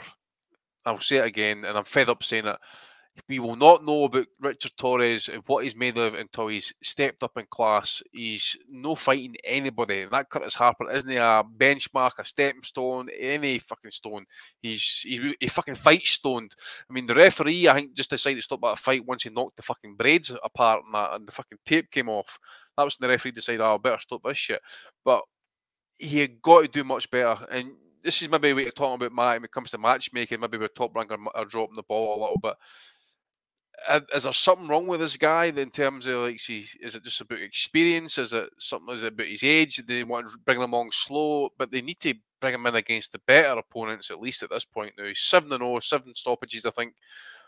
But you just want to see improvements. You want to see him tested. You want to see him kind of having to fight through it a little bit, having to bite down, and he's not had that a little bit. Maybe a wee bit last night, I suppose, having to go the 8 rounds and having problems trying to get rid of the guy and that, but for what I was reading anyway, it was not an impressive performance. So again, he's just got to kind of match him better. But also, I think as well, I think he's got to do a bit better in terms of what he's working with in terms of his sparring and that. If he's going to go to Europe to get the sparring, go to Europe and get the sparring. Going to come here to get the sparring, go do it. I think he would do a lot better if he even went to Cuba or Russia, and even go to Australia and fight, spar the guys there. Get that experience against the top end cruiserweights, the top end heavyweights, because clearly the guys that you're fighting, mate, are not of the required quality. So I think he's going up it a little bit, to be fair, and so the top rank in terms of opponents.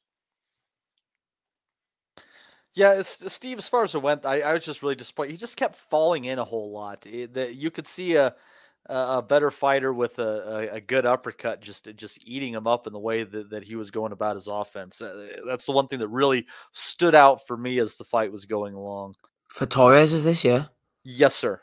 Yeah, I agree. I like I said, I don't know what they're doing with the matchmaking. I made the comparisons to Berlanga, and Top Rank do this with fighters at various junctures, and they just haven't stepped him up at all. He hasn't fought anybody of any substance, and Harper is a very, very slight step up. And you have to look at it and say, well, why is, say, someone like a Jared Anderson fighting a Charles Martin at this stage of his career? Or although I suppose Torres only had 8 fights at the end of the day, hasn't he? But it seems especially weak, I think, rather than maybe they're looking to force a gimmick rather than give it any substance at this stage. And we all saw how that played out with Berlanga when he eventually stepped up. Yeah, absolutely. I personally would like to see him in against Johnny Rice. I think that's a pretty It'll fair. be Coffee next, probably. I bet you they'll put him in against Coffee. Yeah, who Rice took his O. Interestingly enough, there. But I don't know. Rob, how much of this undercard did you catch? Anything that you thought was rather entertaining or not? Rob, thoughts on the Top Rank undercard? Unless you went tinkling or something. Top wank undercard, he thinks. Apparently, Rob is none too impressed. He's giving us a show of silence in protest. But I'm going to ask you guys if you saw any other boxing action over the weekend, and if not, you may forever hold your peace. Well, Tony Medioka took another L, 3rd in a row yesterday. My stream kind of cut out after about the 4th round, but he was not getting on well whatsoever. Like, he's gonna have to pack it in. Mate, I tell you what. See, when that announcement got read out with the decision, he looked disconsolate. He looked like even a blowjob wouldn't have fucking cheered him up. By the way, swear down, he was fucking finished. That is a guy who is mentally washed. I am laughing my bollocks off at some of these people in the sport who apparently knew better than the rest of us bums that this guy wasn't made up for it, and he was never made up for it. I would love to have seen him get back on the juice and mock his overmatched opponents again, but no, it wasn't to be. And I think Martin Bacoli was the one that really like stretched him out a little bit and really set it all up. But he has been gifted. I'll say he got gifted the gold medal. I think he got touched up by Peter Millis in a bad way that it showed you he was cannon fodder. Struggled against Christian Hammer. Tried to rob Martin Bacoli when it was the clearest decision victory you could ever imagine. I think he even got dropped twice in that fight. Somehow they managed to give it a draw to one of the judges. Carlos Takam tried to rob him as well, and done their best again there last night, but it wasn't to be. So that's 3 decision losses in France. They'll go down these records as close ones. None of them were, actually, to be fair. And it's time for him to go. It's time for him to go. That guy isn't cut out for it as a professional. He should have stayed amateur. In fact, he would have been the ideal one actually to kind of stay in that IBA type reign, fighting those top end amateurs and that, because he isn't cut out for the pro ranks. Getting caught with the juice, or he's no longer on the juice, and that's what's really kind of like, really burst the bubble a little bit in that. But it was, it's been good to be proven right for once. I'll just say that. Well, and on the losing end of that prediction is a Frenchman, Andy. So I mean, you just have to be beyond joy. Yeah, it's good times. Good times, except for France, and that's fine. That's fine. Fuck the French. Amen. Amen to that. So yeah, if that's all that we have seen this week, I think we might have had one more question in Lael Q here. Let's see here, or just a comment maybe. Yeah, it was. Read it out. I just thought it was an interesting sort of quip comment in reaction to the Frank Smith talking about Conor Benn matter. Yeah, it's Sergeant Colonel Chad Digbick says there's no delay. Ben is just a drug cheat, found out twice in drug room boxing, having trying to find loopholes behind the scene to make it in the UK. If Conor Henn was cleared to fight as Petty Hearns claims, he would have announced or made this fight weeks or even months ago. Yeah, fair enough. It was just in reaction because Frank Smith was like, we're sorting things out. There's been a delay. All parties, need to be content with the decision. It was like a sort of swimming around here. I thought Colonel Chadwick summed it up quite well there. Yeah, I was laughing my bollocks off listening to Eddie Hearn cry that Robert Smith will have a conversation with him. I mean, really, after everything that's happened, after everything's been said, and sending the fucking hounds onto the board and UCAD and that, did anyone have a conversation with you? I'm flabberly, totally gasted, by the way. Jesus Christ. I'm just looking outside to see if pigs are flying. I don't know. Depends what you're on. Yeah, no kidding. Yeah, no kidding. And it also depends if you got any fat people jumping from trees today, which it's always possible. It's always possible. So anyways, that was an interesting comment there, but let's get on with the action. I have all sorts of tabs open here. There's all sorts of stuff happening this week in boxing. Let's kick it off on Wednesday. We got the final Pro Box card of the year on this one. It's going to be highlighted by the return of Jukambayev, Andy, who, as you well know, probably gave Matias his best feat since an Onion was able to beat him when he clearly wasn't at his best. He'll be taking on Mohamed Mamone, who some of you guys might know. He's had a few appearances. Yeah, yep. He's had a few appearances on your sword. Paro McKenna, and didn't he fight Postol at one point? And he beat whatchamacallit, Eggington too. So so that's a fairly interesting fight. Not much of a puncher. I expect Jukambayev to kind of run through him. Calvin Davis taking on Clarence Booth, 21-8. Najee Lopez undefeated taking on Vildo Depestre. Sorry, Yildo Depestre. Thank God the letters of his names aren't reversed, or his name would be Dildo Depestre. Also, he's undefeated, 7-0. Not much under his belt as far as opposition, though. But looking forward to, as always, another fine Pro Box card on a Wednesday night. Najee Lopez.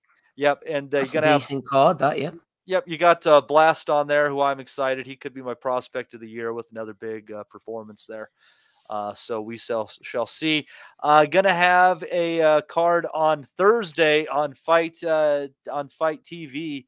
That's going to be God. I thought this. Yep, this one has Kubrat Pulev on there taking on Andrew Warsick.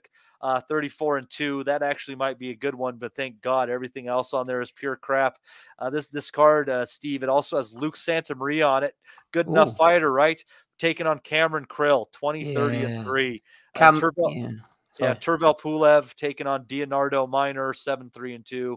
Kavalauskas on that card scheduled. No opponent for him yet, but that'll be on Fight TV on Thursday. Fight TV, which is about to become Triller TV. I think it's been bought out apparently. Yeah, it was Triller before, and then they changed it to Fight. Now they're back to something with Triller again. Okay. It's fucking, as long as they don't change the fucking price I'm being billed, I don't care. Whatever. Just fucking leave it. If all you can, they have bare knuckle. I need to watch more of the bare. It's always about money with you. You should be supporting the sport. Yeah, well, the sport should fucking send over prostitutes to blow me at this point in time. I fucking earned it. You and Tony Yoka. Yeah. Well, it would at least bring me joy, and if it's not going to bring him joy, don't do it. Send me. Anyways. I got a good girlfriend. I don't need to be trying to get blowjobs on a podcast. That's terrible. But anyways, we're also we're going to head on over on Friday night to Florida. So God knows what could happen down there. Fathers, protect your daughters, or neighbors, protect the daughters of your neighbors. Who knows what's going on there? It's Florida. But that's going to have Jake Paul taking on actual boxer Andre August. Not much of a resume. Not the most active guy in the world. He's 10-1-1 at this point in time. But a reasonable fight for Jake Paul, I think, but he's getting a whole lot of exposure for the level of opponent. Going to have a fight on there. I think Lorenzo Medina undefeated against Joshua Temple, 12-2 could be a good one. Yoenis Tellez, 6-0 taking on Levon Navarro, 15-1. And then, Steve, I'm obviously stoked for this one. Sweet Terminator, Shadeja Green taking on Franchon Cruz Dezern for the vacant WBC World Super Middleweight title. Still working her way towards that fight with Savannah Marshall is Green. Just wondering if she can't finally be the one to stop Cruz Dezern after she's been eating all these punches. Could be a good fight. I think they'll both be winging them at least. Yeah. Yeah, this should be a decent night, actually. And one of the fights that you haven't mentioned yet, it intrigues me. Yoenis Tellez is on the card, 6-0 Cuban. I did mention that, Steve. Oh, did you? Sorry. I was probably flicking Go back ahead. to CBS. Anyway, 2 fights ago, he fought Cameron Crail. So Cameron Crail mentions have gone into the double already. He knocked out Sergio Garcia, which was a more impressive third-round knockout on one of the PBC undercards. Looking forward to watching right. him. I saw him that he was on the Terrence Crawford undercard, and he just yeah. Thank you for the reminder. That he is an interesting prospect. Absolutely, I'd kind of forgotten the name, but yeah, he. Who was it that he beat on that card? Sergio Garcia. Yeah, it's usually very sturdy fighter, and just demolished him. He did. So he's going in an all-Cuban battle against Livan Navarro, who's 15-1. The Machine Gun Kid. He's based in Florida. He got knocked out by Justin Deloach, which is a bit of a red flag. So you'd expect Tellez to bang him out. As for Jake Paul, surely the wheels are coming off now. People aren't going to be interested. The fact that he's going over to, is it DAZN showing this one maybe? Yeah, it's just regular DAZN, not regular DAZN. Well, there you go. That says all you need to know about Paul against this August. Hadn't fought in 4 years, and then they bought him out recently to shake off the rust. And Shadeja Green, I've never seen her fight. She's a big puncher, though, in women's boxing, which means I'm a Shadeja fan.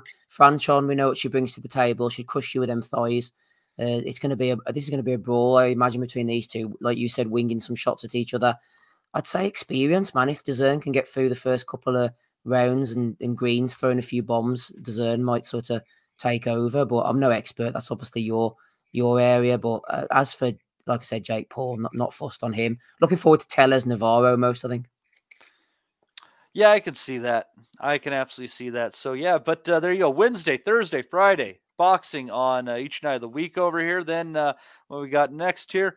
Then Saturday, oh, my God, there's even boxing on DAZN in Italy. And maybe it's on ESPN Plus, actually, here from what BoxRec's saying. Going to have Sandor Martin again in there against Muhammad El Marouchi. There could be you'd have to imagine Martin's going to get through that one just fine. He's a pretty damn quality fighter, though.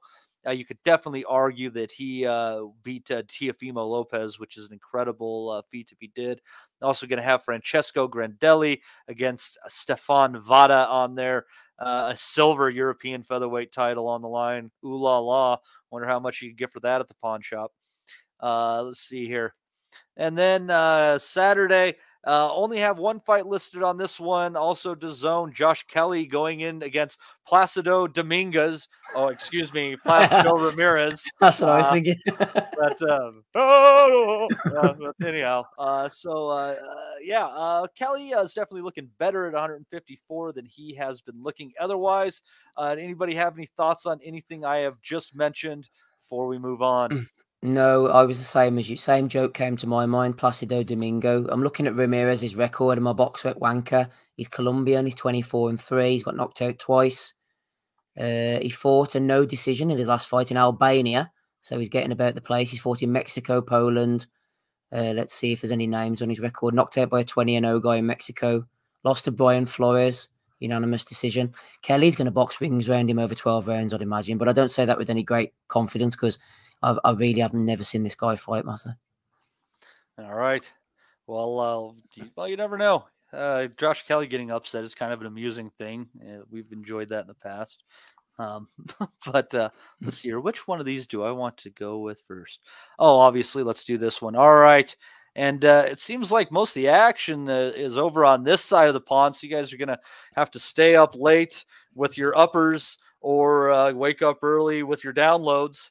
I like that one. That's a good one. Well done. Yeah, thank you. But we're going to go to the Armory, which is becoming a heck of a place for boxing in Minnesota, where we're going to find David Morrell against Sena Agbeko, Chris Colbert in the rematch against Jose Valenzuela, Julio Cesar Martinez taking on Angelino Cordova, undefeated. And also, we're going to see a return of Alberto Puello taking on also undefeated Hector Mordera, 11-0 at this time. And Rob, this is one for you, buddy. The rematch for the ages, the one that you didn't even know was a possibility, but here it is on our doorstep. Are you ready, friend? Are you ready? He's not here. Where'd he go? That son of Dunno. a bitch. That's terrible. Well, that sucks. But anyways, guys, Robert Guerrero versus Andre Berto getting it on again. Andy's computer's resetting. My voice is fucked, but I'm going to try, Matty, to see what I can do for you. This is the final installment of Showtime then, before the PBC hooks it over to Amazon Prime. This is how they treat it. Yeah, I'll miss them. I wonder if they'll carry the commentary crew over with them to Amazon. Abner and Al, and who's the other one? Mauro and Alo and Brian Custer and Raul Marquez and all them. Be interesting to see. Might have a clean break. Anyway, back to this card. Robert Guerrero against Andre Berto, first fought in 2012, so 11 years later. I think they're both 40 odd now. The rematch nobody wanted to see. Puello, drugs cheat, fighting an unbeaten guy. Madeira, let's have a look at him. 27 years of age. Not really fought anybody of any note. You'd expect Puello to get that one. Joey Spencer's back on the card. Who else? Sean McCallman, he's decent. He beat an unbeaten guy recently. Michael Angeletti, definitely one to look out for. Like the look of him. He's a good fighter. Kyrone Davis, saw him in against David Benavidez in the past. On to Martinez against Cordova. Cordova is Venezuelan. A lot of knockouts. The Hurricane.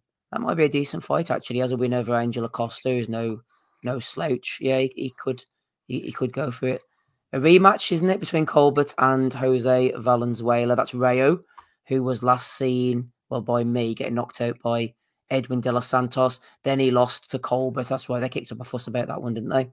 Everyone thought that Valenzuela would win the fight. Yeah, he knocked Colbert down. That's right. Early. That's right. Yep. Yeah. Colbert got the decision.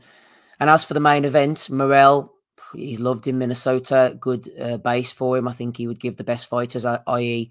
Benavidez and Canelo, problems. He needs to get rid of this Agbeko. 2 losses on his record. He lost to Shishkin, which is a bit of a red flag for me, especially the fact it was so wide as well. Means you'd expect Morrell to go get rid of him early on. I hope that the undercard's going to pan itself out and there'll be a few rounds, because Morrell does not go rounds. I expect him to get stuck into this guy in about 4 or 5, get rid of him, knock him out and move on. So hopefully for Showtime's sake, the other 2 fights will have a bit of longevity in them. Colbert against Valenzuela is a 12-rounder this time, which could separate the men from the boys. Yeah, I do like that one. Andy, how are you feeling about this final Showtime boxing card? Sorry, mate, I missed a lot of that because I've had a problem with my computer there. I'm just back. So, how Steve mentioned Chris Colbert or something? Is that the fight you're talking about? So, there's a number of fights on there on that final card. Alberto Puello's coming back against undefeated. Holy Hector shit! Madera. Robert Guerrero against Andre Berto. Cesar Martinez against Angelino Cordova. Morrell against Shayna Agbeko. And Colbert rematch against Valenzuela.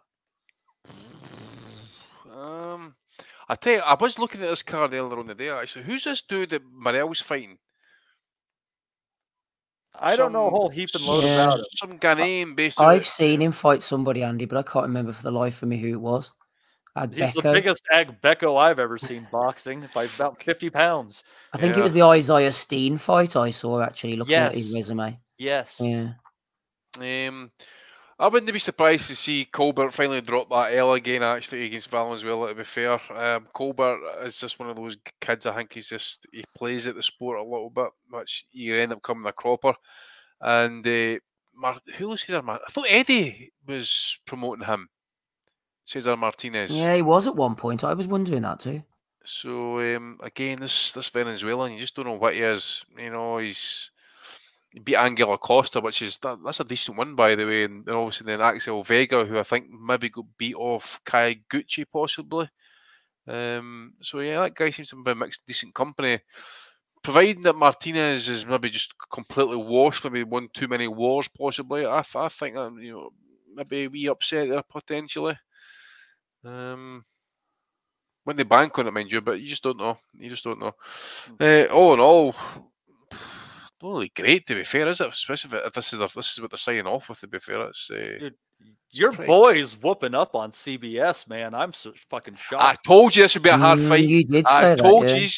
He's took under the radar punishment, Billum Smith, across his career, I think. Yeah, that's what I say to you. I mean, he's been involved in those kind of like those I'd be worried about him. wars early years and that. I'm saying, you know, some of those fights have been a wee bit harder than what they should have been for him.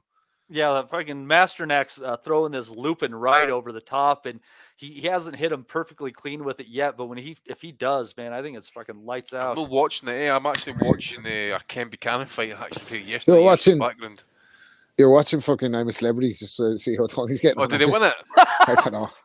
Isn't he like favored to win it right now? He is, apparently so. What that was the first time he was the favourite to win anything. And I guess it's not a vacant title. He's winning it off someone else. Now he's never going to get left alone. In fairness to Andy, man, he's on a fucking hot streak. He called this fucking tall Mexican kid could upset the card, and he called Masternak last week. And any avid listeners in the chat could get Masternak 8-1 on points earlier. So 8-1 on points. I don't think points is going to be the outcome though on this, homie. I mean, William Smith is getting. Well, what 8-1 on points? You get 4-1 on a KO, surely, no? Yeah, I would have just taken him clean at 3-1. I think if I would have bet it. But yeah, you're going into the third. And it's all Masternak. I'm going into the fifth. I'm going to the fifth, I think. Are you? This is going to go well on December the 23rd. I don't know. Maybe I'm not, actually. I think I am. Time zones. We'll just blame the time zones. God damn it. Now I got to see. Let's see. No, I'm going into 5. You're right. I was just fucking not looking it was an up, down, it was an up, downside, upside down 3 that you seen, Steve. That's what it was, mate. Yeah, looks like they got Masternak. Jesus. Hey, I'm telling you, I don't know. All right, let's not get too distracted, though. Rob, going back to this, you disappeared on us. So for the third time, I'm going to go over the fights on this final Showtime boxing card. Please give me your thoughts on what is shaking on over here. We're going to have Julio Cesar Martinez against Angelino Cordova. David Morrell against Sena Agbeko. The rematch, Chris Colbert and Jose Valenzuela. Alberto Puello coming back against undefeated Hector Madera. And also, this is the one that you're going to love, buddy. Robert Guerrero, Andre Berto, the rematch. Jesus. That's like Frank Buglioni on the Friday night. That's like a literal nail in the coffin for Showtime, isn't it? Like fucking you're going out with Berto Guerrero rematch. Give me a break with all this shit, man. Like honestly, look at the new home for the PBC is Amazon Prime. Everybody knows that this fucking Showtime is dead. They're fulfilling an obligation before they get this telecast off. I'd be highly shocked. Like Ramirez and the Espinoza kid produced kind of a fucking fight of the year in a fight that nobody was thinking about. Maybe one of these fights does something similar. Highly doubt it. Yeah, it's sad, man. It's sad. It's sad that it's the end of the Showtime, but the show goes on. Let's see what PBC Prime can do. But that card is dog shit, man. It looks like a whole load of undercards as a main event. Yeah, it's not the best card, but I think there's a few fights on there that stand to be decent. So I don't know, and that Guerrero Berto fight could be shockingly good. I don't know. I got a hunch. I got a weird hunch. Those old guys are going to go at it. So we shall see. Robert Guerrero picking up his yearly paycheck from Uncle L. And that one will sadly be going on simultaneously with the DAZN card. Take you through that one and what's going on there. Not as well matched, in my opinion, I would say. Got a battle of young undefeateds. Junaid Bostain, 7-0, taking on Gordy Russ II, from just Gordy Russ Jr., as far as that would go. Peter McGrail, undefeated, taking on Jarico O'Quinn, 16-1-1. Gonna have MJ Akhmadaliev taking on undefeated Kevin Gonzalez. I suspect that one could be interesting. Gonzalez, underdog, sneaky upset in the works there probably. And then obviously the main event, Jesse Bam Rodriguez, undefeated, taking on also undefeated Sonny Edwards, IBF World Fly and the WBO World Fly on the line. Steve, somebody's O has got to go. Whose do you think it'll be? It's a good fight, first of all, isn't it? I'm having doubts about this one myself. Like. Yeah, I like the look of Rodriguez moving up and down the weights. Very Lomachenko-esque. He has some nice wins on his record, as we know. Quadras, good win. Stopping Sorung Vazai, although it's a kind of a shadow of his former self. Good win again. Trying to think of his last fight, Gonzalez, and then Gonzalez Hernandez. Well, yeah, I think I remember the Gonzalez Hernandez one. He maybe had a few issues early on, managed to work it out. Very good fighter. Edwards is just one of those annoying fighters, both in and out the ring. I think he's a good. I think he's actually pretty good. MB says Bam KO. I don't know. I'm going to go against the grain here. I know he's only had 4 knockouts. I don't think he will knock out Bam. He'd be hard pressed in the backyard as well, going into Glendale, Arizona. He's not going to be favoured. The judges aren't going to be on his side. Crowd will be against him as well. I think he could thrive off that. Maybe make him miss, make him pay at all the right times. I'm going against the grain here, Matty, as I said on my Substack yesterday. I'm going for Edwards, man. He might not get it on points. That's the thing, but I think this might be his big performance, his big night. I do rate Gonzalez, but not Gonzalez. Gonzalez on the brain. What do you call him? Rodriguez. But I'm going to go for Edwards on points, which I know is an unpopular decision, and I just fancy he might get it done. You know, I can see that though. I think you might be right. The one thing that I would say on that is you're going to have a very pro-Mexican crowd. Yes, and back foot boxing is not going to do much to win them over. Yeah, so in a close fight, which probably should lean Edwards, I would think it's going to end. Yeah, that sounds like a fair summation of what I'm saying. Absolutely. Rob, what were you picking up on, sir? I think Edwards has enough to pick Bam Rodriguez's pocket. Like, I think Rodriguez has a better resume or whatever. But anytime I've seen Sonny Edwards fight, apart from fight people on Twitter or whatever, where he sometimes he's always looked fucking very, very good, very competent, supremely confident, has a good boxing style, good technique, good footwork. Doesn't knock a whole lot of people out, but can pick your pocket for 12 rounds. And if Rodriguez is not on it, you could see Sonny getting out ahead in that fight. So that remains to be seen then what it's like down the line if he's behind in a fight and he has to pull it out of the fire. Is he going to have the tools to mix it like that? I think he can. I mean, he's shown, like I said, he has a better resume, better performances, more knockouts. He can definitely punch. I want to see it. I think it's a fucking good clash of styles. But I think Edwards has enough to win a decision. But like you said, is he going to win a decision over there? I don't know. But could go the other way either. I wouldn't be surprised if there's a late knockout, after overcoming some moments of adversity where he's had the ears boxed off him and pulls it out of the fire, classic Mexican style. Wouldn't rule that out either.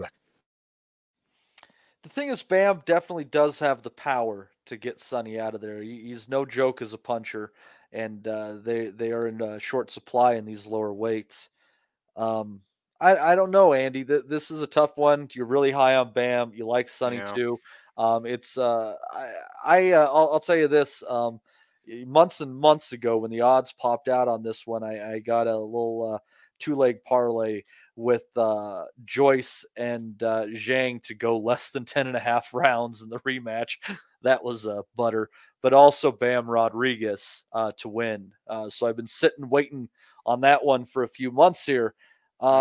And the odds haven't moved too much on that. They're kind of sitting where they're at, which shows you money's kind of you get that moving this week, I'd imagine. No way, you guys will be pumping the money in. It'll be curious to see if it moves a bit. Initially, it did jump just a bit in Bam's favor, but yeah, I'm kind of curious to see where it goes on this one, and I'm kind of tempted to see if the markets are saying that Sonny could win this. I'm almost tempted to just lay a little bit of a cover bet. Definitely worth to have a wee side bet on that one. I was, as I say, here before Steve started chatting, I was kind of on the fence. Listening to Steve and Rob talking, I think I'm maybe just confirming myself, and I'm just going to disappoint Danny Young in the chat because I've always been big on Bam Rodriguez. I bigged him up at the start before he was a world champion. I believed he was the future of the lower weight classes. However, I forget what fight it was. Anybody want to go back and watch it? It was either the Christian Hernandez fight or the Israel Gonzalez fight. I think it was the Hernandez fight. And he was a bit of a mover, a bit of a spoiler, not as skilled or as competent in regards to his defence and his movement and getting out of distance, that like Sonny is, and he was giving Rodriguez severe problems. I'm just thinking, if providing that Edwards is absolutely okay at the weight and he rehydrates well, there's no issues with gas, the illness, I think Rodriguez is in for a long, long night, and I could essentially see Sonny basically get so confident and go Matrix mode that he'll stand in the pocket and he'll slip shots and he'll come out to the side and he'll just shoe-shine you a couple of shots, but he'll make sure the judges see it, and he'll be making his point in that time. I could literally see him pulling it out of the bag by being so on it and so in control, just so in the zone. I could literally see him pull it off to a point where everybody would be saying, I never saw that coming, because people rate Rodriguez high like I do in that as well. But I think it's one of those fights where we're talking Sonny up so big here. Yeah, exactly. And I'm making the way off. Is it the punch power that could be the difference? Because you have a feeling that no matter how far Sonny is ahead in the fight, that Rodriguez is always going to be a live dog with his punching power. And I think someone in the chat made a good point. It might have been MB, that he's been dropped a couple of times along the way by lesser punchers. Like, that's the only thing that's kind of doubting me for Sonny Edwards. I think you're right. I think you're going to get a fully dialed in. And listen, if he wins, he's got the greatest prize of all. Fuck the world title. He gets to take the Grow down on a date. Let's not forget the fucking real bet here that's on the fucking line. So, you know what I mean? Yeah. If that's not your motivation, baby, if that's not written in the stars where you see Sonny Edwards and Clarissa Shields dating show on fucking satellite TV down the line, like Fire Stick. No, I think you're right. I think Edwards is probably, if he doesn't win it, he's going to give a terrific performance in losing, if that makes sense. Yeah. If he loses, Robbie gets to take out Franchon Cruz to zone.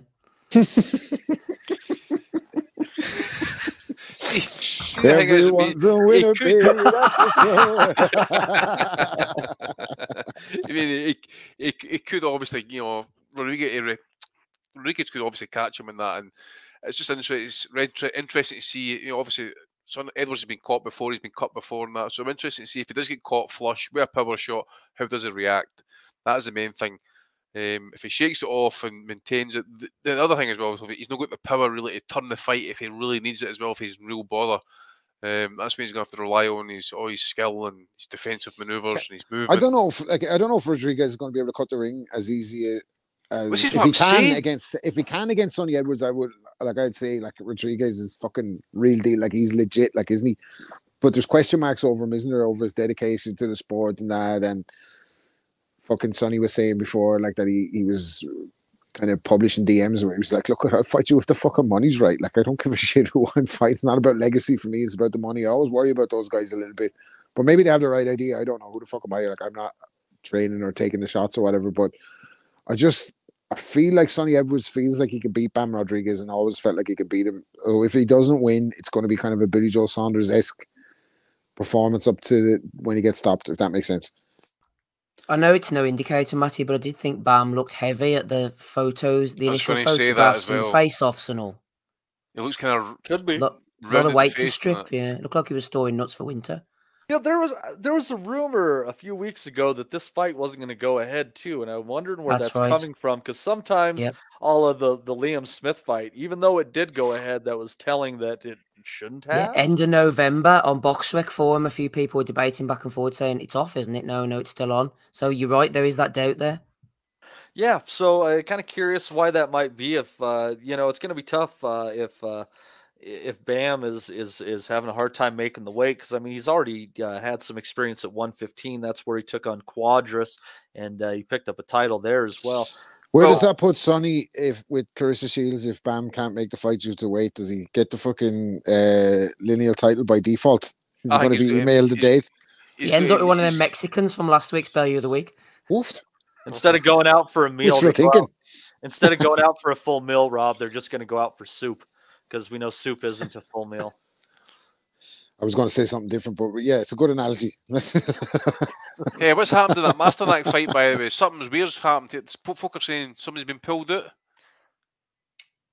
Flip, I don't know. Steve, anybody? Not sure. They're coming out for the 7th, I think. They've waved Masternak off by the looks of it. Yeah. What? He was fucking on fire in the predictions. How the fuck did that happen? How did that happen? Because Masternak was boss. Broken rib. Broken rib. Sorry, they're saying. Somebody said that Masternak was winning 6-1.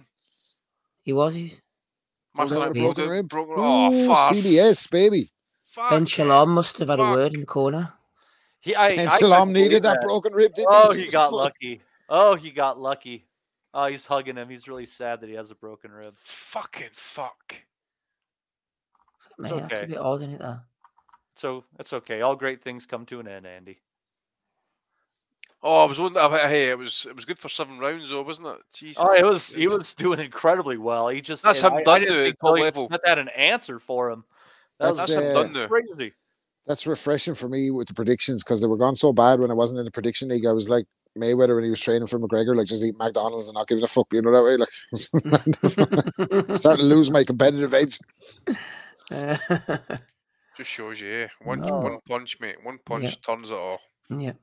Yeah, so I don't know. Does anybody have any parting? Say what though about CBS, right? He fucking finds a way to get it done, doesn't he?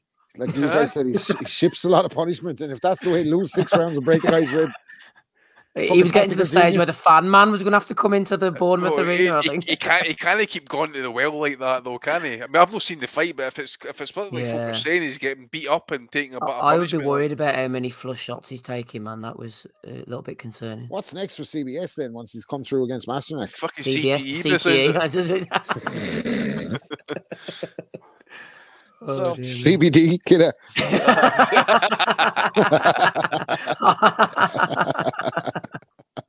Steve, could there be some CPD for that fucking throat, man? Well, all right. Well, good conversations. We moved pretty quick, so that gives us time. I'm going to call this our culture corner this week, and it was interesting. So Spotify now has audiobooks on top for their premium subscribers on top of everything else. And as I was scrolling through audiobooks I could download, it had a section that said popular with listeners of the Boxing Asylum. And I'm like, well, I obviously have to see what kind of audiobooks our people are looking at. Mein Kampf or something, was it? No, thank God. No, we haven't drifted there, Rob, but I'll give you a selection of some of the books that they're suggesting. Erotic books, hopefully. So first you have Paul L. Williams' book, Operation Gladio. What? And it's about Operation Gladio. Then you have Nick Bryant's The Franklin Scandal, a story of power brokers, child abuse, and that was just me. Child abuse. I know that one. Let's see here. I know all about that one. The Westies, Inside New York's Irish Mob by T.J. English. That's definitely Rob. Some of the Westies grandchildren reached out to me back in the day on MySpace to tell me they were avid Rob Kelly listeners. So I wonder what the fuck you want to make of that. Here's the one I think I actually might have to get by Timothy DeNevy. It's called Freak Kingdom, Hunter S. Thompson's 10-year crusade against American fascism. That looks Hunter good. S. Thompson, was that know him? It was like a crackhead and did mad drugs during the night and then slept during the day. Well, let's not list all his good points. Fuck. Yeah. That was Matty. No, he if you look at like if you can search for it, Hunter S. Thompson's daily routine, that'll really get to you. It's a good. It looks like a good time. He died early, and at his funeral, he was from Colorado. I think he died like at 65 or something like that. And at his funeral, he had his ashes shot out of a cannon by Johnny Depp. All right, that's pretty fucking badass as far as it goes. Let's see here. Also, let's see. What is it with Johnny Depp and funerals? He was at Shane McGowan's funeral during the week carrying a coffin. This guy's like fucking my cousin, man. He's a serial mourner. He's at every fucking funeral in fucking Ireland. Anyhow, of course I'm not having to get anything to eat, mate. Free heating. We also have Double Cross, the explosive inside story of the mobster who controlled America. And the American Civil War, an enthralling overview of the war between states. So basically, the only people listening to the Boxing Asylum on Spotify are me and Maddie. Judging by the algorithm there. None of them in my books anyway. I can guarantee that. This year, we also have Simon Kersey's MRF Shadow Troop, the untold true story of top secret battalion military intelligence undercover operation in Belfast, Northern Ireland. That's definitely Steve. Can't be that fucking top secret if it's on Spotify Premium. Fucking hell. Let's see. Whitey, the life of America's most notorious mob boss and killer. I know who the fuck. It's just Dominic. Whitey This is just Dominic. Dominic listens to us as Ah, It's just Dominic. See here. And this is what I don't know. Who do I call if I want to call Europe? It says Brian Clough in his own words, and it looks like a silhouette of B. Arthur, but I don't know. Maybe Brian Clough in his own words. Brilliant. Brian Clough. What a fucking legend. Brilliant. Stormin Norman Bucklands, the new Brian governor. Clough, I'll tell you a story by the way, but Brian Clough walked into Wimbledon's dressing room. And Wimbledon were like the fucking badass people back in the day. They asked him to turn the music down. They told me to fuck off. So he walked back in, took up the fucking ghetto blaster, threw it against the wall, and went like, "Play your fucking music now, Wimbledon," and walked right out the door. That's fucking badass. Oh, that guy. Was it Mark Crossley, the goalkeeper? Matt Crossley, aye. Yeah. He invited him over. He told him when he was playing at Forest, he had to come over on Sunday. So he had to come over to the house. And he was playing him for his fucking son's Sunday league team in the goal. In the goal, they got fined and everything.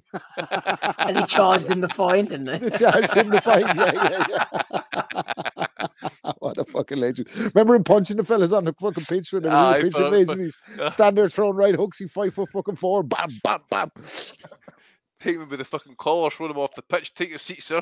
I have no clue what the fuck you guys are talking about. Hit Roy Keane a few smacks allegedly. Fuck. I should listen to that audio, but Matty Clough was a legend. Yeah, Clough was a legend, man. YouTube Brian Clough interviews, mate. You can't help be impressed. Okay. Do you think I should also download Forgotten Voices of the Falklands by Hugh McManus? Who are our listeners here? We've got Argentinians listening to We have people on Sandy both Ryan. sides of fucking apparent divides here. Here. We also have Wayne McCardle's Slinging Arrows. Oh, that's Smiddle. Among the Ultras by James Montag. Let's see here. And the last two, the Forgotten Highlander, My Incredible Story of Survival During the War in the Far East by Alistair Urquhart. And also... Alistair Urquhart, mate. It's got a Q in it. Okay. And then also... Where Did I Go Right? How the Left Lost Me by Jeff Norcott. So that's a selection For Boxing Asylum listeners are tuning into as far as audiobooks. And I'm surprised. As the listenership goes How did they get up on a Monday morning? I'm a little bit surprised it's as tame as that. I would have thought it'd been like, how do you fucking kill a bird and make a skin out of her dress or whatever the fuck, you know what I mean? What their interest would be. Now, this is interesting. They had one about the Franklin scandal. I know a fair bit about that. I'm like, fuck, I might have to listen to that one. Son of a bitch. But anyhow. That one kind of proves all conspiracy theories are true, doesn't it? It's so fucked up, man. So I have a friend who served in the Nebraska. Fuck off, man. Will you just talk about the boxing? You want to fucking get into the Franklin scandal? Fucking 10 o'clock at night. Real quick, I'll say I had a friend who served in the Nebraska legislature like 25 years after, and there were still whispers about it during that time. Like that shit is, anyhow. But so I think that's all the boxing we have for the weekend. A little bit more. So Steve, if you're ready to rock and roll, I think it's time for the Bellew of the week. Yes, I'll start. Whether I'll finish or not is another matter. Anyway, episode 552, Bellew of the week. Sorry, Steve. Before you go, put on Danny Young's comment there about his algorithm. It says, mine was the real Thailand. How to be successful sexually by David Hay and the Life of Times of Ricky Gravel.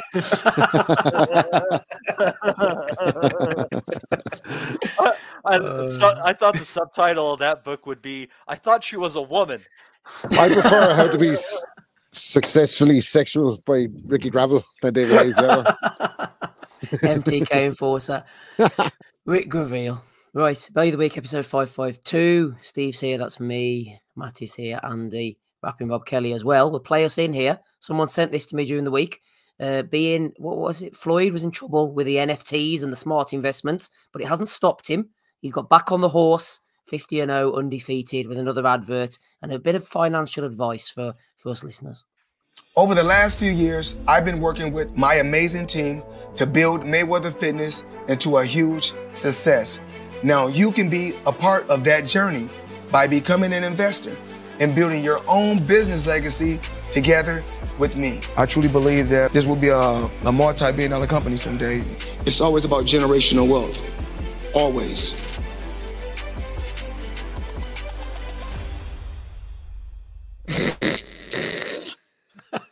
All over that that shit, baby. He is literally endorsing any fucking bit. If we could get him a pitch for the Boxing Asylum, he'd be like, I truly believe the Boxing Asylum is going to generate generational wealth. It's a hell of a podcast. We've made smart investments. Steve Wellings is a hell of a journalist. Honestly, right? We could fucking just get this fella 500 bills. He'd do that for us. He put up an Instagram post last week to say that nowadays everybody is having plastic surgery.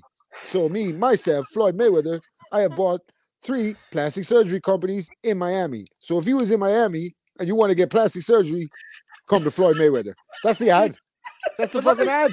Let me just say, though, Rob, like, from the way that he's saying this, for all those people who think he's illiterate, no, he's clearly reading that off a teleprompter. He can at least make teleprompter. You're reading off his fucking iPad. He shoots all the ads in his house. He's a Nick. This guy, man, he's a fucking brass Nick Mayweather. He's selling any old shit. He's getting an earpiece. He's getting that fed to him so he can repeat it. Yeah. Fucking read. There's never any call to action, is there, man? He's not good at the marketing, Andy. What, 50 Cent offered him, was it $1 million to read the first chapter of Harry Potter? He said he's a bastard, man. He's a bastard. Why is it always negative stuff about Mayweather, though? Why don't we show him, like, him taking his grandson ice skating? That was cool, man. I like that shit. The grandson is the son of NBA young boy and Yaya Mayweather. So good luck to him. We wish him well. We do. We do. We certainly do. Give us a piece, Floyd.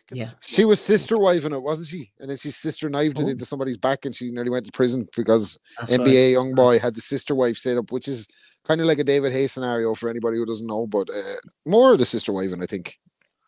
Yeah, I'm on board, 100%. I'll tell you who else is on board, Andy. Here he is. He was in the Haney corner before the announcement of the decision had even been made, like Don King jumping over the bodies. Exactly, mate. I tell you what, young Mauricio here, as a young boy, grew up on the stories for Uncle Don and his dad Jose. Listen, this is what you do, son. When they fucking get beat, you climb and you make sure you leave with the winner. Hey, Don, you tell him, yes. Fucking snake. He's loving life. Matty, I know you're not anywhere close to Los Angeles, but if you were on Monday and you were wondering what you wanted to do with yourself, a media alert went out this morning. Eddie Hearn, media availability in Los Angeles on Monday. If Vox News are listening, actually, what do you call him? Andy, what's his surname? It begins with a P, doesn't it? Aye. So I was watching an interview there. Eddie was saying to him, or apparently Andy had been complaining he couldn't get a hold of Eddie for an interview, and Eddie had snidely told him that it was your position in the queue, Andy. You got to be a bit more aggressive. So Andy, if you're listening, mate, there he's available in Los Angeles tomorrow morning for you. They are availability. What a made himself dickhead, available. Yeah. Oh dear. I tell you one man who's always available. Never mind Floyd. It's this guy. The number one reason is not weather or sunlight. UK homeowners. He's promoting startmysolarsearch.com. Fuck's sake. They're all at the grift these days, eh? They're all at the grift these days, man. We should do the same. We should get somebody to pay us to do this shit, man. We do it all night long, baby. If anyone's listening, you want to throw us a few shekels, we'll call out all the shit of the day, Andy. We'll promote CBD, CBS, IRS. Fuck's sake. Look at IRA, UDA. We'll take that drug money, baby. It's all this these days, isn't it? Anyway, that's all it is. The number one reason is not about, what's to say? Is not about weather, sunlight. UK homeowners. All right. Seems like a very Floyd-esque style. Actually, who's worse for fucking hawking any old shit? Floyd Mayweather or Big John Fisher? Well, Big John just knew the game here, mate. Floyd's been a true credit to the craft for a number of years now, so... pound for pound. I don't know. I mean, legitimately, Floyd Mayweather is actually fit, and Big John blocks out the sun. So the Floyd thing really intrigues me, though. Like, it fucking fascinates me for a guy who's achieved that much in the sport, right, and accumulated that amount of money. He seems like almost like a childlike figure, isn't he? Who's never been loved or something. He seems like he's desperate for friends, and he gets pulled into any old fucking pyramid Ponzi scheme to advertise on his Instagram. Burger. It's insane, man. Isn't it insane? Like, think about it. He's one of the greatest athletes of his generation. Who else? Could you imagine if Anthony Joshua just fucking popped up on his IG? Even Anthony Joshua, like, fucking advertising 3 plastic surgery companies. People think he lost his fucking mind. Like, what is going on with Mayweather, man? It seems like a crazy life. Like, fuck me. He is like But Peter Pan, isn't he, man? It's that Vegas thing, though, isn't it? Everyone over there has a fucking dream and a scheme. Like, I think he's just fucking, and he has no friends, so he just gets fucking brought into this shit. I have a dream. He's a loner. He's got no true friends. Will be. That's true. That because you see some of these videos and pictures of him. He's standing in his fucking in this big massive fucking house. There's nobody with him. He's like a child. Like Rob says, never grown up. Like to be fair, he does have to have a big house with wide doorways. It's just functionality. Yeah, shout out to Floyd. Matchroom Boxing. Our partners BetOnline_AG have opened odds for our Fight Day 5K. Between Eddie Hearn and Frank Smith, Matty, this Saturday. Gamble responsibly if you're betting on these two. Would you parlay on Frank and Eddie? There's just no value on Eddie. It fucking I mean, you got to bet 5 to win 1. That's terrible. You know, you almost have to just think like per usual. Eddie will stumble near the finish line, and Smith will be able to come out ahead, just like everything else that Eddie's done. Big tall lad races little fat lad. It's looks one-sided to me. Well, you're a big fat lad, so you're kind of in the middle. What's your take? Who's fat? 91 kilos, 6'2", 91 kilos. What the hell is wrong with you? God, I have been fat. I'd say in the pandemic, I got up as high as 98 because the Astros banned. They stopped us playing fucking football outdoors, didn't they? So I went fat there for a couple of lock up the parks. Lock up your daughters. I was bad. Like in the pandemic, I was just. Because I started cooking for myself and all, because I was at home all day. I was like, shit, this cooking shit is easy, man. And then I was just like, before I knew it, I was like fucking Ricky Hatton in between fights. And then get me to have a word with myself. I like knowing that I can cook well, but it's not good that like everything that I do involves butter in high amounts. It's just... I'm an asshole now with the air fryer. I'm like one of these 20-year-old fucking fitness influencers that's just seen a fucking air fryer for the first time. You know what you could make? Nachos. Fucking, they've been around forever. Fuckface. Well, let me show you how to make them in an air fryer. I mean, oh dear. As far as banter goes, Matty, I thought this was quite a good one. Members of Devin Haney's team passed out this flyer at the start of the press conference that's going on at the Chase Centre. The Rougarou captured on December the 9th. Creative trolling there, Matty. I have to give them credit, man. This was a good shit-talking contest, and they came out on top, and they even had a finishing blow. So fair play to Team Haney, who I think we've been dismissing for far too long. Anyone else fucking hate when fighters do that, right? And then they hug each other in the ring, and then they like tweet the knockout of the fella they just fucking shook hands with and fucking hugged him like, yeah, good fight, man. And then tomorrow they go home and like tweet the knockout like, ha ha. I like the Charlos. They're like shithouses in the ring. Was it Charlo knocked out Julian Williams and he refused to shake his hand afterwards? And he's the ultimate shithouse, man. That's what I want to see. Oh, yeah, I do want a bit of pure hate. I actually, do you know what? Stop fucking hugging each other after the fights. Fucking hate each other till death. That's what I want to see. Me too. Glad we're on board there, Rob. Like these two, Prime Conor Ben versus Prime Amir Khan. Who wins and how, Andy? IFL throwing in all the important. Hey, listen. I was saying to a few boys at the boxing news, but that's a disgrace that they've even thought of that question. Cougs thought about that all himself. You know that? Mm-hmm. Maybe it was one of the dead wood that came up with that, Andy. Yeah, no, I don't think so, mate. I think Cougs would have come up with that one. You know, Cougs is a great boxing mind. Clearly, still doing the big views at IFL. Well, Ben is 140, is he, or 147? He's moving up to 147 now. 154, mate. 154 he was. And Khan never did anything past 140. So you'd have to think Conor Ben has a puncher's chance at any stage in that fight. But versus a prime Amir Khan, he's done nothing to be in the ring with him in the first place. So it's a bit of a fucking non-question, isn't it? Yeah, good point. IFL, non-questions. I thought it was a solid question by Cougs. No. You know, he's minions. Well, I think he's probably paid his water bill for the month with that question. Give the guy some credit, man. He thought of that by himself, you know. Michael Thompson carrying on like Ben is an active fighter. Oh, sharp. Talking of active fighters, Top Rank look after you. A loss, 1 minute they're promoting you, and then they'll get rid of you. Not in this case. Saturday the 16th of December, Andy. Look down the card. 1, 2, 3, 4, 5, 6, 7, 8 places down in Equatorial Guinea. Nico Ali Walsh. Holy sh! Nah, there's got to be two of them, eh? There's got to be two grandsons, eh? Equatorial Guinea, man. Richard Lartey's fighting on that card as well. Oh dear. They're not How's that come promoting. about? Kriegel's not promoting him anymore. No, it is the right one, yeah. Tim. Fucking hell! See that? That French dude there, is it Sofane Omuri? He's one of the French Olympians, I'm sure. Mm-hmm. Who said, "Oh, I see one of the How the Cubans here as fuck well." has he got on that card? By the way, I see one of the Cubans on it as well. De La Cruz.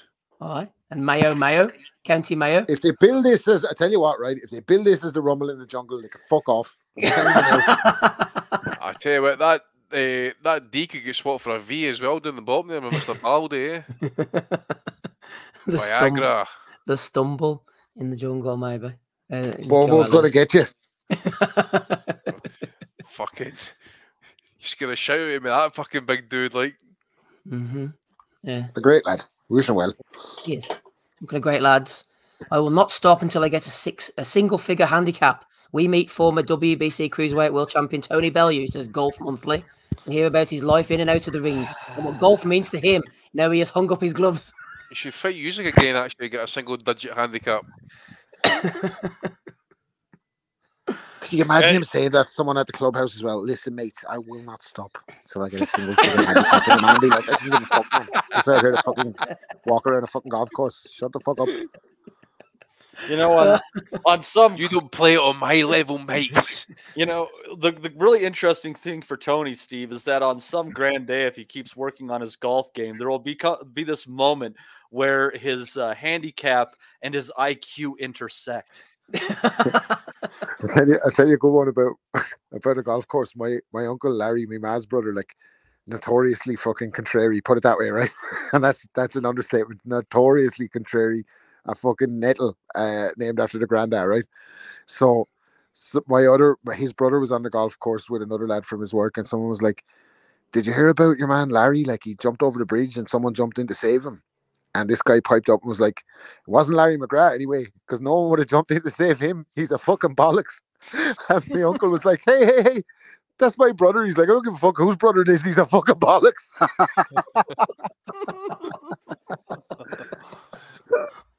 No. Savage. You talk, I swing, Tony. Getting the latest nomination. Hey, we need to find out if Bellew wins so we can piggyback on his success and get the hashtags going here and get some more views. You know what I'm saying? We've got to be bastard as well. Got to be get in the game here. AP says Mayo's parents just didn't give two fucks, did they? There's a serious lack of imagination there, isn't there? Lazy bastard. With the Mayo. I think as a starter, actually, I think that's where it's been with the registry office. That's where it's been, mate.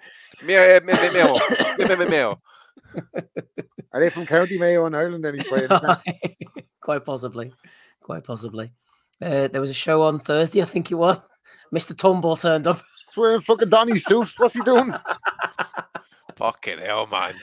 He's definitely wearing that for a bet. There's no way he... And I tell you nothing, he actually got dressed in that at the arena. He never walked out the house wearing that shit, I can guarantee you. Don Trella's wearing that at the Christmas party right now. And he's about to dial in with about 5 minutes to go here for Bellew of the Week. How pissed off would you be to wake up and find that under your tree in the morning? Jesus. Set fire to it, man. And the tree. Timmy Mallet, somebody says. There's trouble in Dublin. You didn't know the half of it, Rob. The guard turning up cage side. I think it's looking a bit I know this there, guy, baby. I think. There you are. Guard's out the cage. But his fingers looking kind of crooked there, mate. I think he's been working the fucking damn for too long. Why are they bringing him over? I believe they're the Irish Forged Stout Girls. Or the Forged Irish Stout Girls, whatever. McGregor's last season. Well, you know. Look at him, man.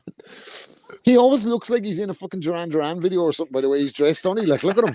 Wild boys never lose it.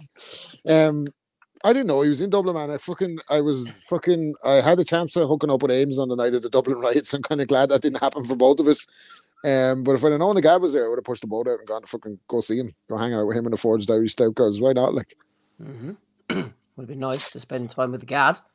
God, that was a weird fucking couple paragraphs. Imagine me hanging out with a guy, for fuck's sake. Guerrero Berto, we already know about that. Bad one. enough hanging out with Dominic. There's one for you, Rob. Kamil Sokolowski rematch against Sean Turner in Big the sexy. Indigo. Big sexy. 6 years after the first fight. 7 Bare years. knuckle, baby. 7 years, sorry. Bare knuckle this time. It's BKB is do you know what? BKB makes my stomach turn when I watch it. I hate it. I'm the same. I fucking hate it. See that guy Mike Perry or whatever from the UFC, and he's fighting the guy Eddie Alvarez. It's just savagery in it. Like, it's fucking horrible. I mean, actually, but you know, best of luck to him. At the Indigo, they're having it in the UK now as well. That's interesting. Yeah. Maybe we'll see some crossover with the fucking traveller community getting involved in the BKB. Should maybe see if we getting press passes. Maybe they'll show ringside. They need to fucking get onto the travellers in Ireland, don't they, to start promoting BKB because they No. They do for the call-outs because the call-outs are shit. Like, they need to fucking have proper call-outs, proper date set, proper fair play men, and then we really get behind the BKB scene. Like. Well, we need to get John Fury involved then. We'll fight him, man. I'll fuck you up worse than when you fought Helena. Remember him? Canella. My son bet you. Canella bet you. Canella bet you. You're a bet man, Billy Joe. Oh dear. What have we got here? Abner Morrez. Everyone talking about the Haney fight, but the real fight was Rafael Espinoza. Upset win against Robeisy Ramirez. What a fight. I haven't seen anything like this in a long time. Congratulations, Espinoza. Rick Glazer jumped in. Abner, that's because you work those lame PBC fights that you have to watch because you're getting paid to do so. That's good work for Rick, actually. But that's also sport. I hate though as well at the same time. Every time Abner Maris' name is mentioned, I cannot help but go back to Andy Patterson on the fucking podcast many years ago, calling him a woggle-eyed cunt. In all fairness to Abner, I think the reason he wears sunglasses inside is because he's a woggle-eyed cunt. It's because of issues he has with light refraction because of his detached retinas. That shit, it just pops into my head. I see fellas and I'll be like, it just pops into my head. It's like, it sticks in my brain like the time I had Abner, Sean Porter, Leo Santa Cruz, and some other PBC fighter, and they all went around and were like, hey, how do you fucking want to define yourself? Do you want to define yourself by legacy? And everyone's like, legacy. And then it got to Santa Cruz and he's like, money. He's like, fuck this shit. Give me the money. Hi. Michael Thompson. Rick needed a W. He certainly did. He was on the ropes for a while there. Like. He certainly did. Over on Pro Box, Matty, Malignaggi was doing bits. Let's see what he had to say this week. Because Ryan is basically Oscar De La Hoya. If Oscar was retarded, you're going to cut that out. But in reality, he's not as good as Oscar De La Hoya. You know what I'm saying? Fabio from Paulie to fucking say something. Ryan Garcia. That's He's lost Oscar if he's retarded. He's fucked up my fucking Sky money now, eh? Oh, look out for Paulie Malignaggi on Paulie TV on YouTube, because that's the only place you're going to fucking see him forever. That fucker is out in the cold, man. What a pity as well. One of the best analysts in the game, and he can't keep his fucking mouth shut because he's a moron. Oh. You're fucking out. What's Oscar De La Hoya? He gets so excited, doesn't he? Oscar fucking Paulie, like, he's so animated. Where's your balls, Connor? Isn't a retarded Oscar De La Hoya just a bit superfluous? I don't know. Well, it's just Oscar now. You just use a different analogy. Just say you're Oscar De La Hoya now. Nowadays, and fucking Lee the bald for all guy. the Ebanie Bridges haters. Yeah, they are lapping it up now. She won bodybuilding competition. Smart-ass math teacher left her country to pursue a dream and has become a brand and successful OnlyFans. Also took on a tough fight and uneasy touch. What you all done, Rob? Wanked off to the OnlyFans. Not me, like I'm saying. The person he's addressing in that tweet. Oh, Lordy. Yeah. No matter how hard you simp, buddy, she's not going to pay for your hair plugs. Anyway, Yeah, she'll dog. rise like the phoenix and come again. Like Jade can. It's like, I don't know, horses for courses and all, but like these fellas who want to get into like strange friend zone with celebrity females, like they're laughing at you too, pal. Like, you know what I mean? Laughing at the guys hating and laughing at you as well. Just say that guy's a mark. Give me your money. The zone to friend zone. No fights for you. There's no fights for you. No fights for you either. No wanks for you. No fly zone for you, baby. There's hope for us, though, boys. To Mia, 41, coming 42, as 59-year-old Scott England stepped into the ring against Sean Hunter. Oof. And Declan Graffin said to me during the week, at least I like the way he came out and established the jab, which was a good start. Just seconds in, and let's just watch. The right and a left, and his head slammed off the canvas. Yeah. Who the fuck let that happen? I posted that in the WhatsApp the other day, though. Who let Grandpa out of the home? That's not right, man. Like, that's like that fucking scene out of fucking, what's it called, Old School or something, isn't it? Where they had the old guy chipping or like tying the fucking anvil to his balls or something. That's what that looked like, didn't it, when he was fucking hitting the deck? That's fucked up, man. His balls. The fella he's fighting is about fucking 20. That's so fucking not right. Like, the guy's throwing punches in slow motion, gets hit with a fucking 3-piece combo. He's out before he hits the deck, and the referee's looking all concerned.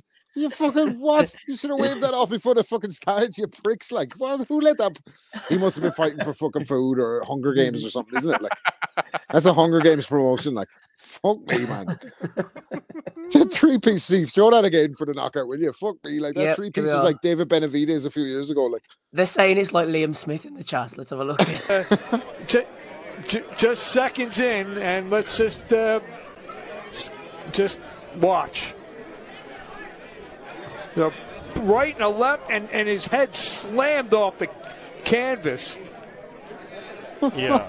She shipped. He's on the deck. Give me a break. Ah, lads. What's up? That's somebody's grandpa. How the fuck has that made it on TV as well, by the way? Jesus. Fuck's sake. Boxing.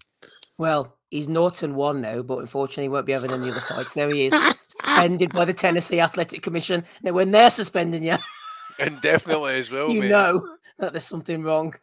There's only one roll back. It's against Father Dave, isn't it? Yeah. Yeah. Yeah, so someone asked me that question. Who would you fancy in that fight? I was saying, it's going to be Father Dave. He's got the experience. He's got the big man in his corner. Pasta. Yeah. Yeah, they're all going for him. He's a priest as well, you know. And he believes, man. He believes. I believe. The poor bass. What was he thinking? Like, he's gone.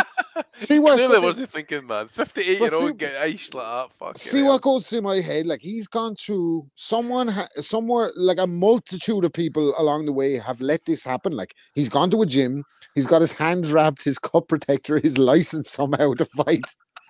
58. They've watched him. Somebody's like, yeah, I think he could do okay. The announcer saying is, the announcer going to say, are you sure you want to do this, mate, before I announce this shit?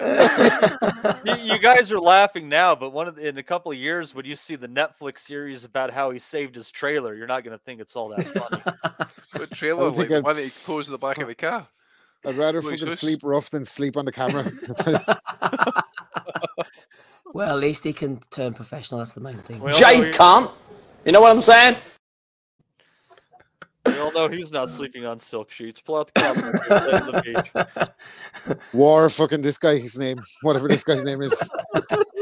Somebody pointed out in the chat, look at the ratings for the American ratings. Mate 324 or 326. There's two. But in the world, though, mate, he's ranked 2063 in the world to 2099. He found himself having to take fights against the top guys because the bottom two were avoiding him. I'm gonna have to look this up now. Let's have a look to the final page. I'm gonna have to see who the two worst fighters are than him. Who are worse super lightweights? The sad thing is, he was just outsized in there. He was hoping to smoke a little bit more meth and make it down to 130. There's no way he's 5'9" either, by he's at least almost 6 feet. That dude. Here we are. So there's 0-1 Timothy Lawrence is below him, and 0-1 Christopher Aguiniga. Well, he's going to go bottom now after that performance, mate. Timothy Lawrence doesn't look great now, to be fair. And Aguiniga. Right, okay, let's sort this out. So, who got knocked out the quickest out of the three of them in the first fights? Well, Timothy Lawrence went into the third round. Right, so he's not the worst fighter, mate. No. Aguinaga got knocked out in the first as well, so he's definitely the worst. So what? But what was the time? Let's see, 2:44. So Right, he went for he went for a good 15 odd seconds compared to your man. Right, so there you go. So our man here is the worst. Scott England, Scott Irish. I don't know. He could be Scott back. Andy, Welsh. man. Could be back.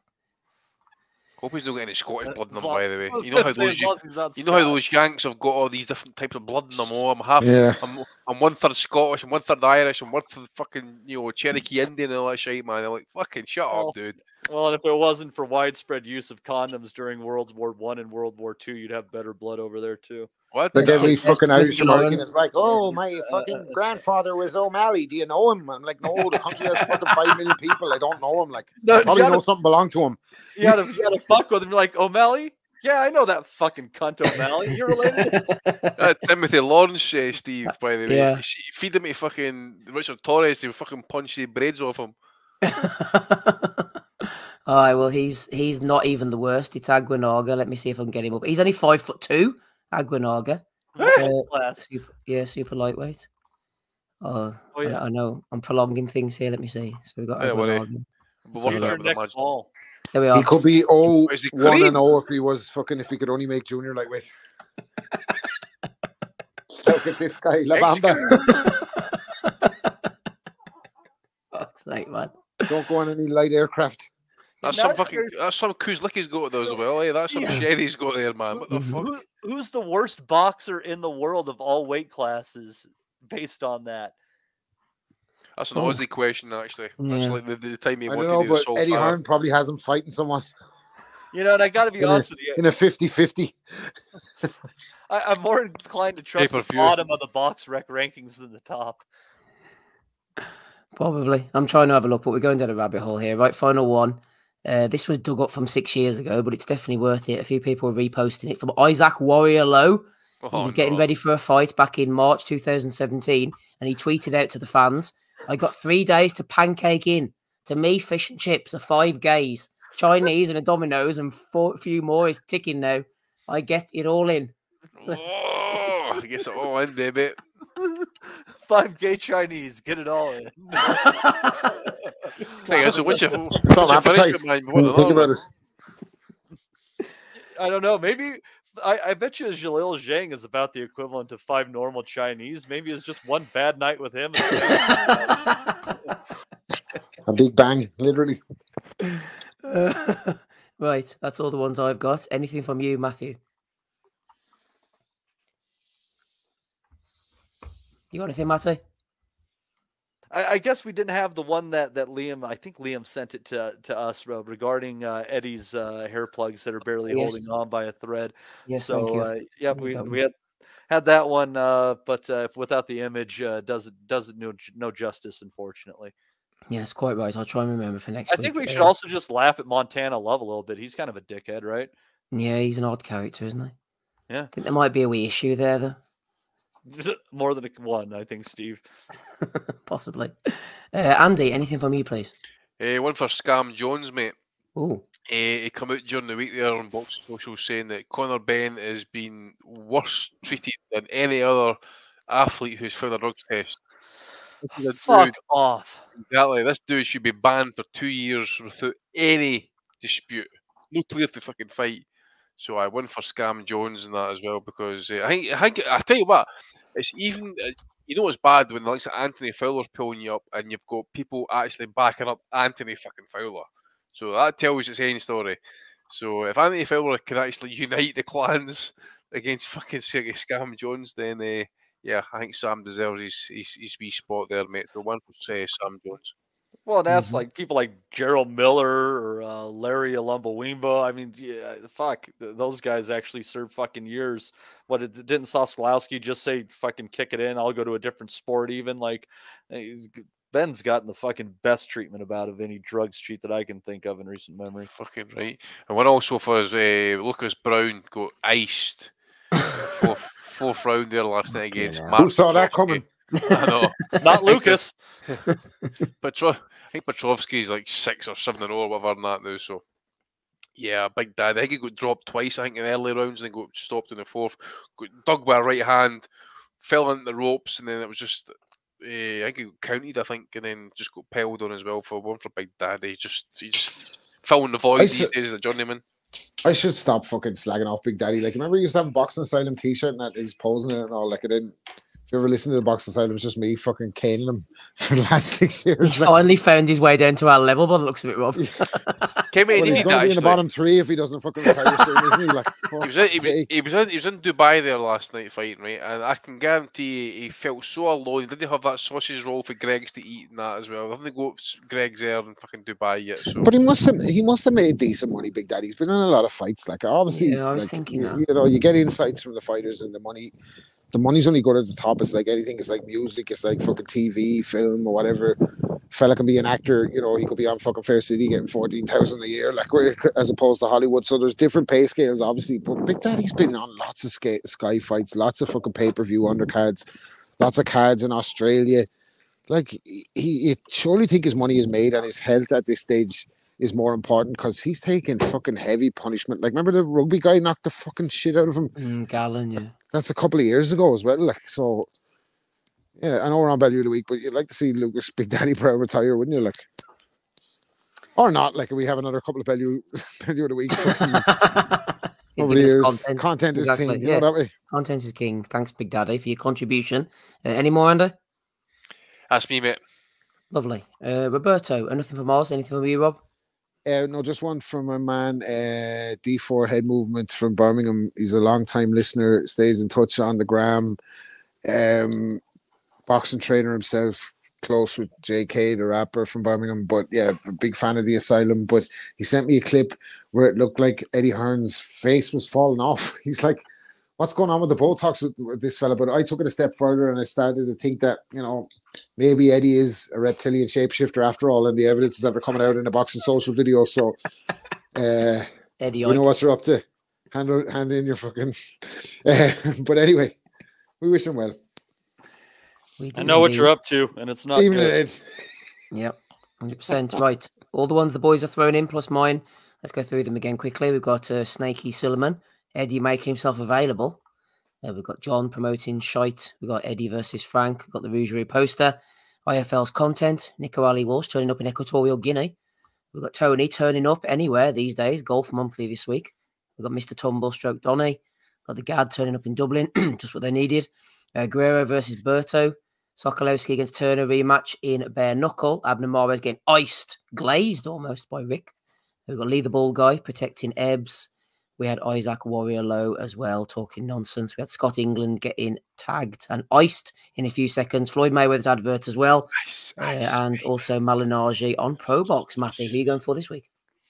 I think I have to go with Nico Ali Walsh being deported fucking to the third world by Bob. That will learn you. It's a tough break, Andy. Who are you going for? Fucking hell, man. What is this fella? Like fucking David Carradine just wandering the fucking deserts looking for fights now. Like, could end similarly too, Rob. There's Joan Rivers one on David Carradine. She said, hang in there. I'm going to go for Abner Mares, mate, getting glassed. Abner Mares getting glassed by old Rick Glazer. He glassed me. He fucking glassed me. You're going to get physically shot. Who are you going for this week, Rob? Who were the nominees again? Don't make me. His voice, man. I was going to ask as well, but his voice is. I didn't want to do it to him. Yeah, I think the fucking Rick Glazer was pretty good, isn't it? Like almost bedtime. It's pretty thin this week. Like, it's not crazy. So yeah, we go for Rick. We'll go for Rick Glazer. I'll throw in Rick Glazer. Oh no, sorry, the old dude. I got his fucking old guy Scott? from old school. They got the fucking head poked off him. Scott. He's had enough trouble, Rob. Man, leave him alone. No, he's mine. No, that's mine. Like whoever, not more so for him, but whoever fucking sanctioned that bout. Jesus, it's worse than them fight that time. Remember the fellas were fucking fighting in a river. The loser fucking falls in the river. Remember that week? Yeah, as in Russia. Pretty bad, like. That's right. All right, go on then. We'll second that one then. Scott England He's had a bad weekend, Matty. Somebody's grandpa, cousin, sister, brother is really hurting there in Tennessee. Congratulations, Scott England. You might have got knocked out cold, but you are the Bellew of the Week winner for episode 552. And that is all I have. Matty, back to you to close it out. Thank you. All right, Steve. It has been a fun one getting out of here at a reasonable time today. My word. Thanks to David Palmer for his super chat. I think that's 2 or maybe even 3 weeks in a row. God bless you, David. And also Sukhvir Singh throwing us in 5 as well. We appreciate both of you very much. And we will see you next Sunday, of course, for our regular show. And then the week after that, what we're planning on doing is coming in and joining you on Saturday and doing a fight companion for the big heavyweight card coming in from Saudi Arabia on the 23rd. And we'll do that in lieu of a show on Christmas Eve so that everybody can spend some time in their with their families on the holidays. Not me in particular. I'm just going to stay home and get high by myself. But that's how I like to celebrate, and fuck you if you don't like that. But anyhow, I would like to thank Steve Wellings, Rob Kelly, and Andy Patterson for joining us today, and also everybody that joined us in the chat as well. I've been your host, Matt DiGianardo, and I hope you folks have a fantastic week and also a safe and warm holiday season as well. We'll never forget. I think that's good happening. Go to and move! We want to be honest, yeah? Crying like a little bitch. I've never met a fucking swank that can fight me. I fell asleep. I fell asleep. You're a fucking bum, you're a fucking asshole. Rumpo fucking Steltskin. But allegedly, Oscar Rivas has failed a test. 7-year ain't. 7-year ain't. I will fucking smash fucking you. I hope you fucking die. Be safe. I love boxing sounds, as simple as that.